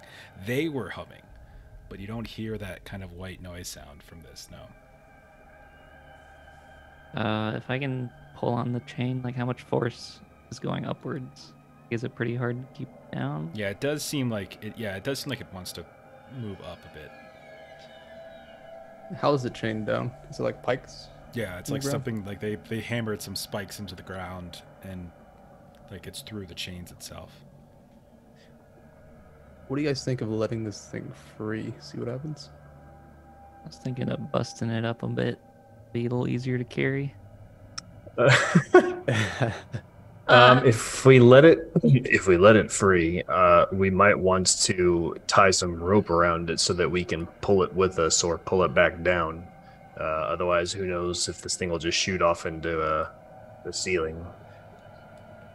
Right. So how refined is this thing? Is it like jagged or is it like just smooth sort of thing? There's smooth stalks, but then it's like fractured in other places. So it definitely seems like it's been broken apart in a way. It's crystalline. So like you see, it's like a crystal, like a large chunk of crystal that has been shattered in certain places. It's a little unwieldy. So I took out my shovel and started hacking at it, get some chunks apart. Was that a thing? Depends on, this is a very dense material, so you're not sure what that's going to do to your shovel. Shovel might be better on these rusted chains, possibly. But you would imagine the shovel probably wouldn't do much against the crystals themselves. Is the club I got like similar substance? I'm sorry, say that again? Is the club that I got off that water dude the same? No, crystal? yours is clearly metal. Like it just kind of has a weird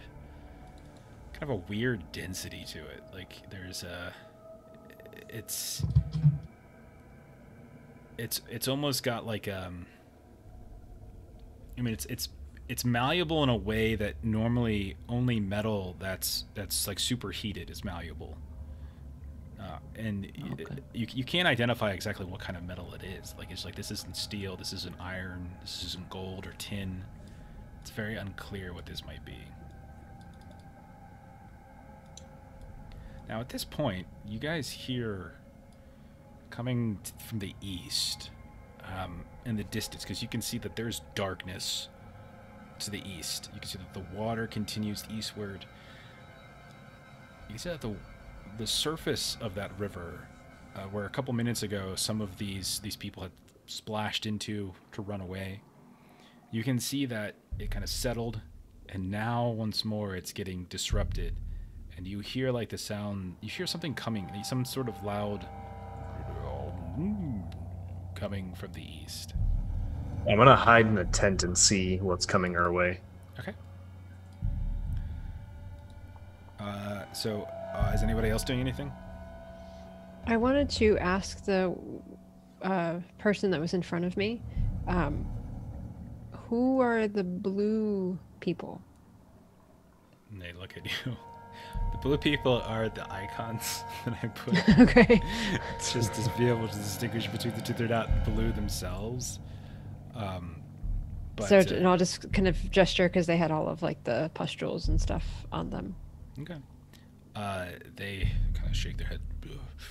Unbelievers. How did they get like that? Kind of shake their heads. Lack of faith. And then I'm gonna remind the group that there was something that sounded like it killed the one that ran down that tunnel. Unbeliever.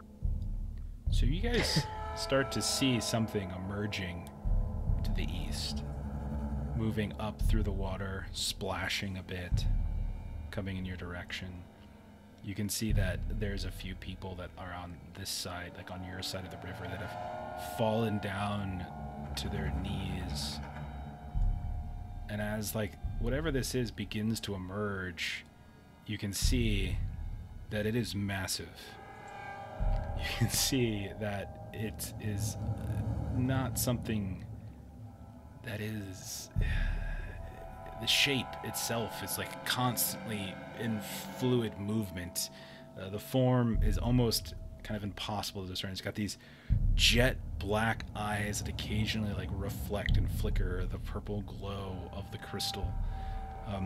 And as it gets close, you hear this growing sound of this high-pitched white noise that just starts to eat away at your ears a bit, and it begins to just splash in your direction. So as it gets closer and closer, I need Leon and Nathaniel to roll grip checks. What's that based on? Will. 11. Okay.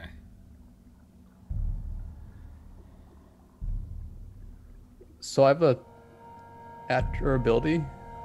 Okay. If I make grip checks due to monster environment, it's against odds. So is this a monster environment? This is a monster, and it's a monster ability that's doing this, so it would be against the odds. So roll, what's it called? Roll 3d6 and drop the highest. Okay. Or just roll against the odds next to grip. Yeah, I there's a button for it too. lost the 5, so it comes out as 5. Okay. You feel an intense pain just begin to end, like the echo and thrash between your ears as it just kind of begins to hum and pierce this horrible sound. You are now deafened. You gain an XP there, Nathaniel, but you, Leon, are deafened.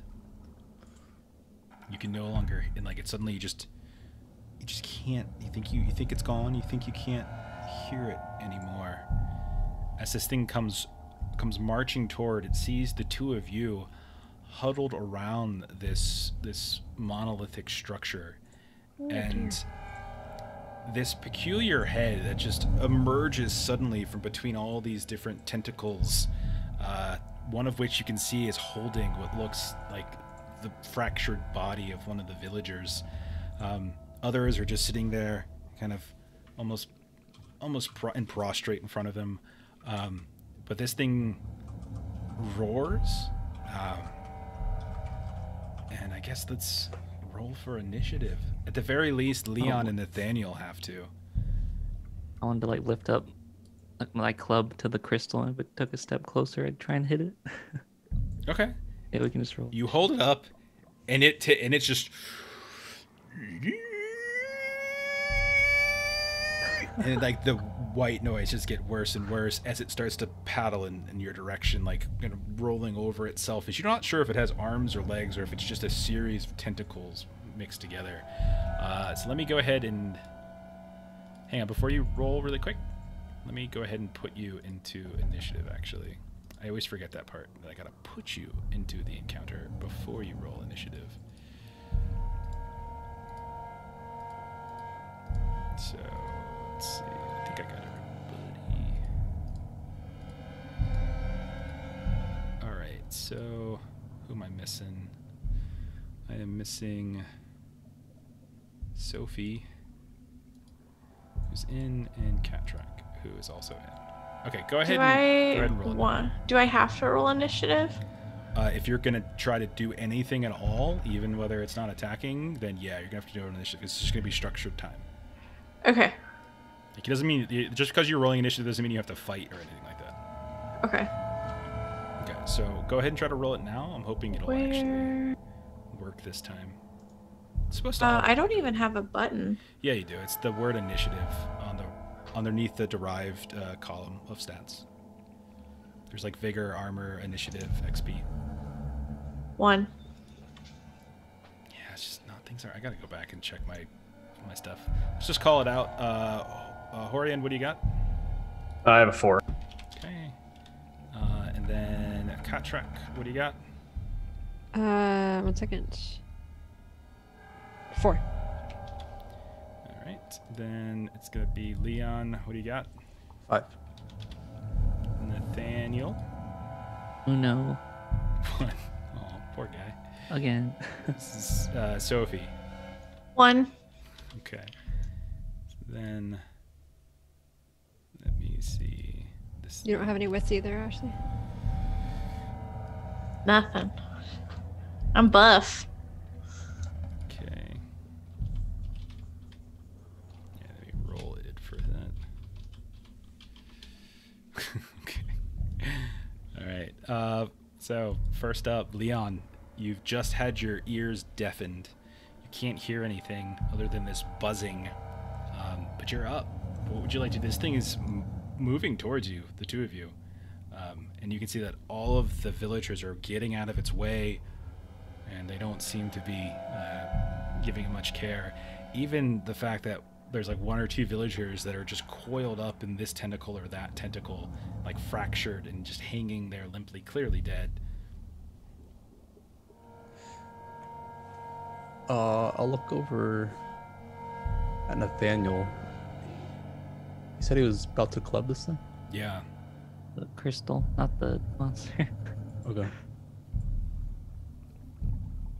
I'll hack at the chains holding this down then. Okay. So you hack at the chains. Again, your head's still... Is it still buzzing around you? All right. And is that it? That's all you want to do? Yeah. Okay. Hohrion, what do you want to do? You're in your tent. You're not sure if it's seen you yet. I'm assuming I can at least see out though from like the flaps in I the would tent. imagine you can see it. You're not sure if it's seen you.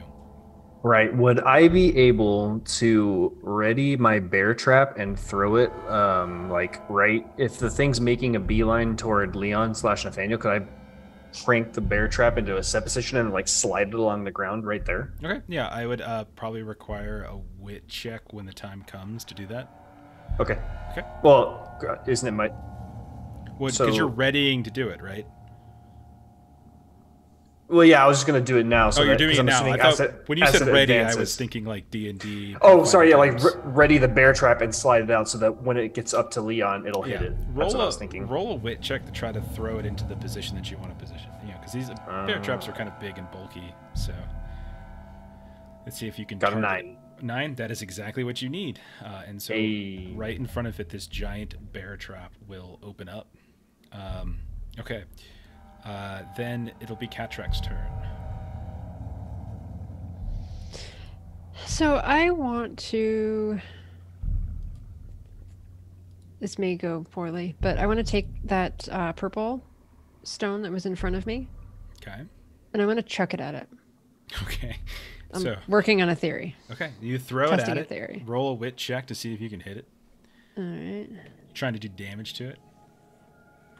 I'm wondering if there's a reason why they're worshiping this purple thing.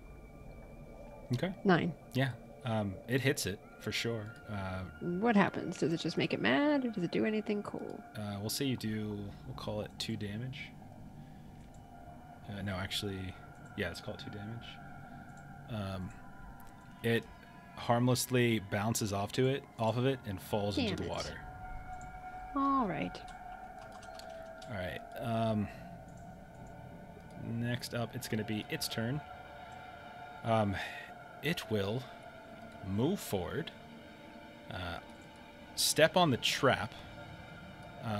Now, this thing is enormous. Not by step, I mean it'll roll over with one of its tentacles. I'm looking up to see if there's actually anything in the equipment item, if it has instructions, or do we just make it up? Okay.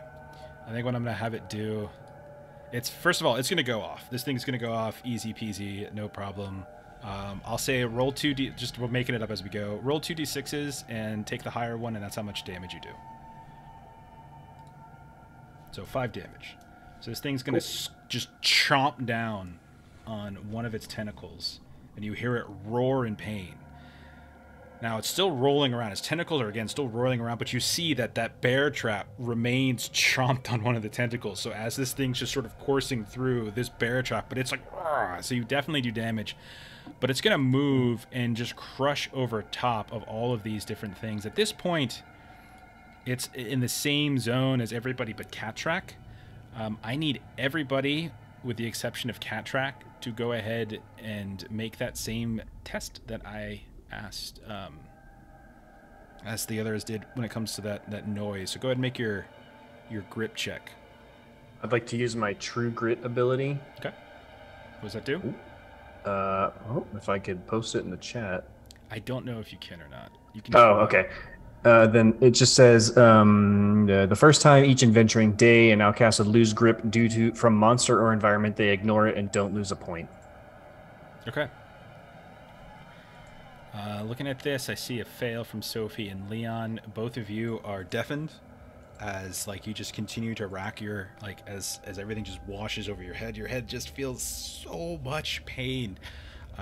Nathaniel, you quickly cover your ears and kind of clutch them so you can't hear anything, and you cannot gain more than 1 experience from passing this, so you've already got your 1 from last time. Sorry, buddy. Then what it's going to do next is it's up next to all of you. Thank you, Gabe. Posture check. It's going to stare over at Cattrack, and you can see that these completely pitch black glassy eyes just sort of stare at you, and as these different tentacles roll around it, its head just begins to stick up a bit beneath the tentacles, and you just find yourself kind of getting a little dizzy and lost. Roll a grip check. Okay, I get upper hand Against because the odds, actually, so those 2 will cancel out. Okay. Real quick, if you use an ability, do you not get XP from surviving a grip check? You have to pass the grip check, so you have to roll it and Gotcha. pass the XP. I gotcha. Okay, that's a fail. Yes. So you are going to suffer 1d3 worth of grip. You suffer 3. You lose 3 grip. Okay, I've got 1 left. Okay, just remember that in combat you can always take an injury to reset to 5. I'll do that. Okay, so we'll go ahead and. So you lose grip when you make a check, or how's that work? So when you're talking about a grip, specifically a grip check, so you're shaken if you pass and you gain an experience point. If you fail, you lose 1 point of grip. So I would have lost 2 grip? Yeah, because you failed twice. So yeah.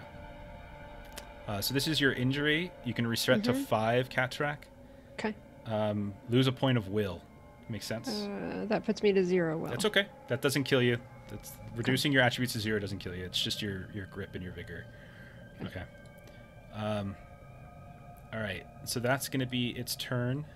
But that white noise is just deafening to all of those of you around it. Only Nathaniel and Hohrion seem to be able to withstand it. And Nathaniel, it is your turn. My turn? Yeah. All right, so he did not take my threat against this crystal, so I'm just gonna swing at him. Okay. All right. Is the club two-handed? Yes, the club's going to be two-handed. Okay. All right, I'll still use it.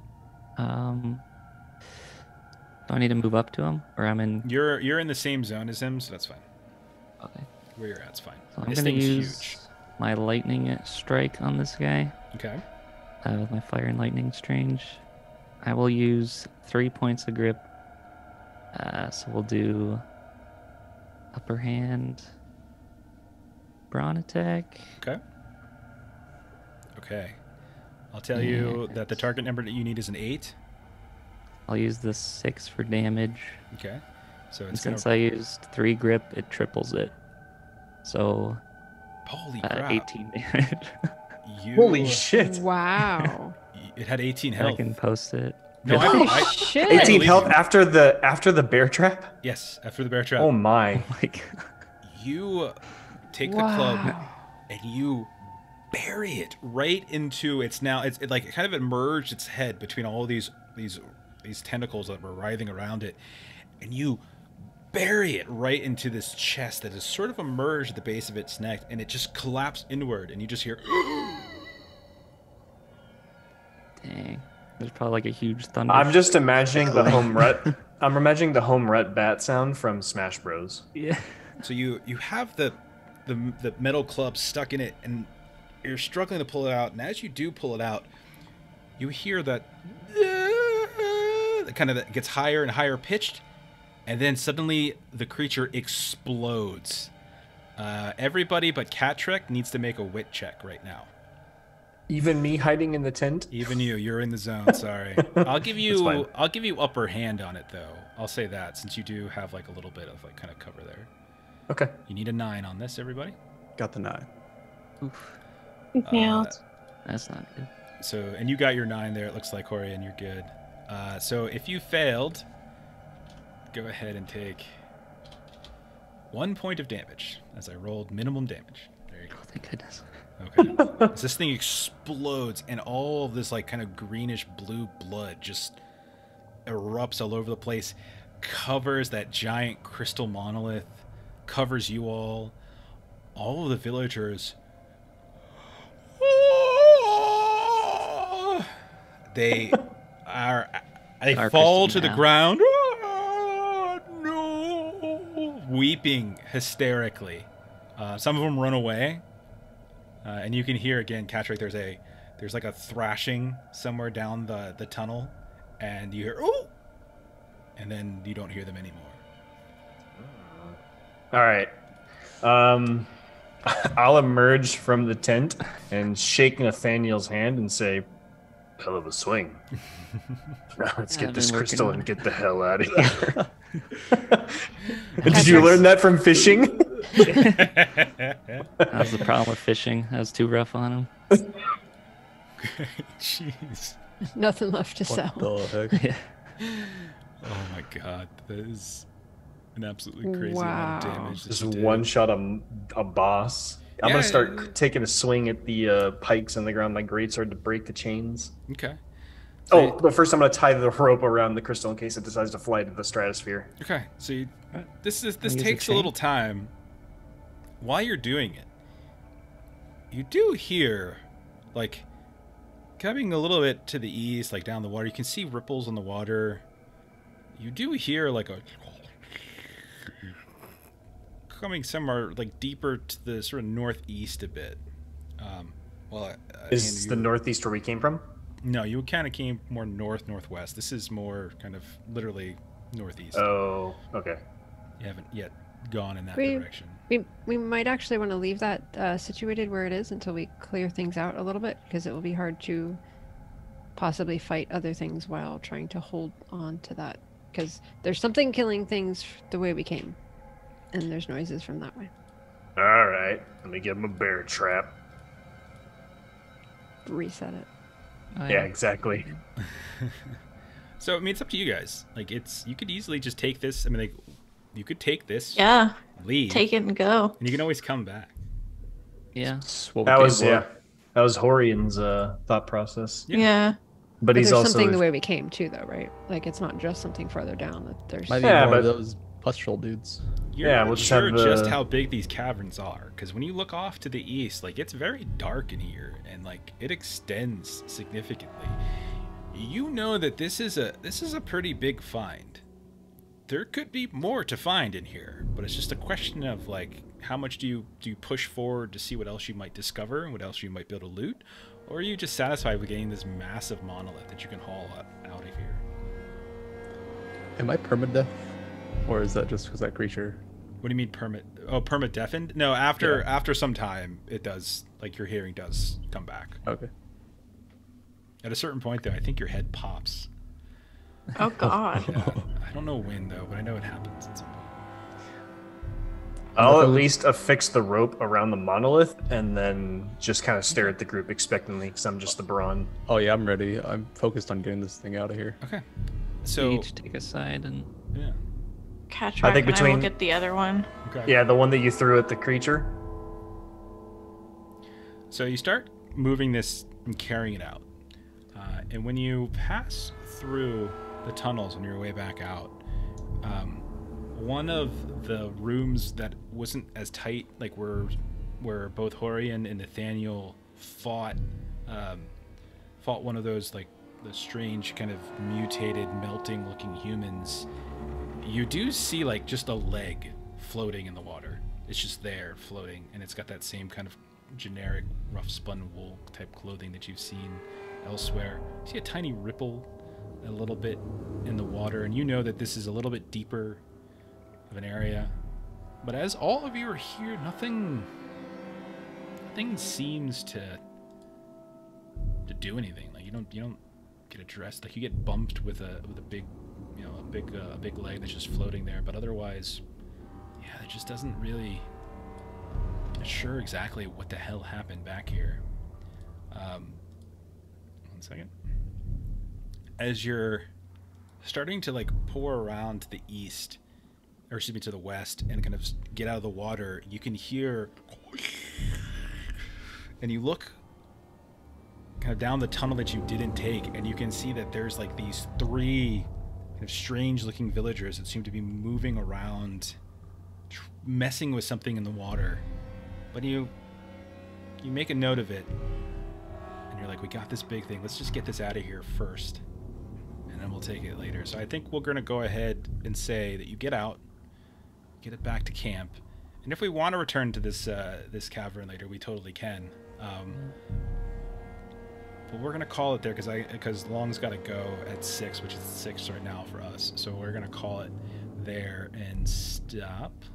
Oh my gosh, Nice. nobody died. Oh, dude, I'm so proud of myself. I used both of the items that I got Nice. from my roll. I used the bear trap and the Nice. manacle. I was going to try and manacle this thing, but then Josh eviscerated it. Yeah, what Yeah, was, Josh did what some was the shit. name of that ability? There's the Josh? advancement. fire and lightning strange. Oh my I can God. use either fire or lightning element into my strike. It always has upper hand, deals damage equal to the damage die multiplied by the cost and the grip the character That's spent, and I spent insane. 3, so And rolled a I'm gonna 6. go And you all rolled a out. 6. I mean, 18 points of damage. It's like That's, dude, that was amazing. That Yeah. to put it in perspective, Ooh. when we did Plumwine Estates, like first roll dead.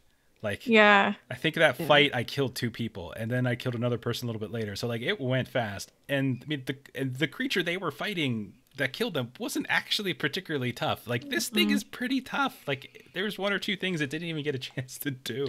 I was ready Careful, to Josh. die. You've got a crosshair on your back now if you come back to Yeah. this. I sure do. I mean, he does, but for different reasons.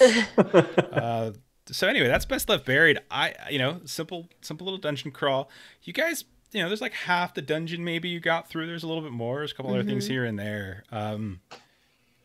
You could have gone either way. Different things you might have discovered. I won't say everything in case we do come back to it. I don't know if we will, because like you did the big thing. You fought this big monster that was guarding Yeah. this village. There's other reasons maybe to come back here, but like, but yeah, this is. Yeah, this is I a was hell of a thinking find. maybe that the purple monolith like was like protecting them from this thing, and that's why they were like Yeah, I worshiping figured it. that's why you threw it at the Hydra or whatever Oh, that sure, was. yeah. No, Yeah. it's and it's not. I wish I totally forgot to take a picture, take a screenshot of the actual creature itself If because it's Josh- weird looking, man. If Sorry. Josh had not crit it, I was gonna use on my turn. I was gonna use the I was gonna say, is this tent made of like fabric? And I was gonna cover its eyes because it used some kind of like gaze on That's one of its cat abilities. track. One of its abilities. Yeah, so I was gonna like denied one of it. Yeah.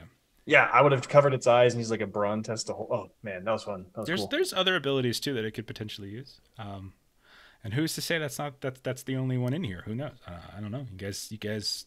If it didn't explode, I wanted to raise it. Have a pet.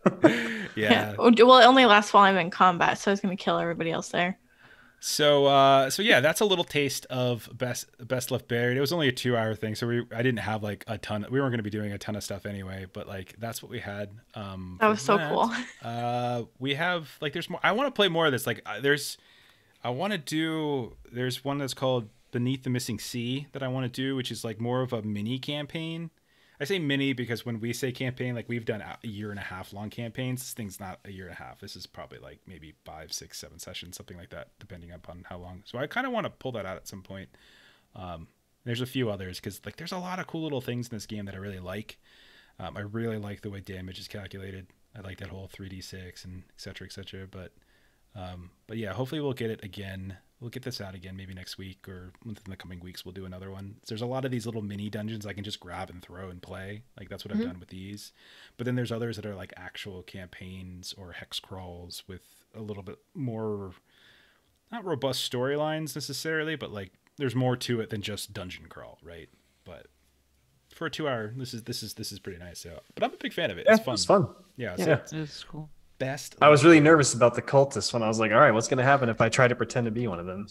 Yeah, that's pretty yeah. brave. Yeah. That's so Hohrion right there. there's a couple of things in here that are cool. Is like whenever you encounter certain things, you roll like their mood. So in the case of like they all have like mood tables. It's something they took from Troika, which is really cool. Which is another really cool game we got to play. But like I'll say, I mean, just to pull the curtain back, like when I rolled for that, they were panicked. And so that's why I was like, when you first showed up, everything was okay. But then everyone else, but then they started panicking because they saw all these extra people. So that's kind of the idea I was going with for that. But all right, let's, Long's got to go. So let's go ahead and close this down for this evening. We are Adventures in Lollygagging again. For those of you who hung out in the channel, a couple of you gave some bits. Thank you very much for that. If you're watching this later on YouTube, we appreciate that as well. We play all sorts of different games on our channel, but also on some others, including Free League Publishing, which you can catch us this coming Monday. Melissa and I will be there at 9 Central as we continue our Vaesen campaign on the official Free League channel. And then you can catch us on every other Monday playing Alien. Next week, we're going to play something else. Haven't decided yet. We'll probably chat for a minute after we get off this call to figure out what we want to play.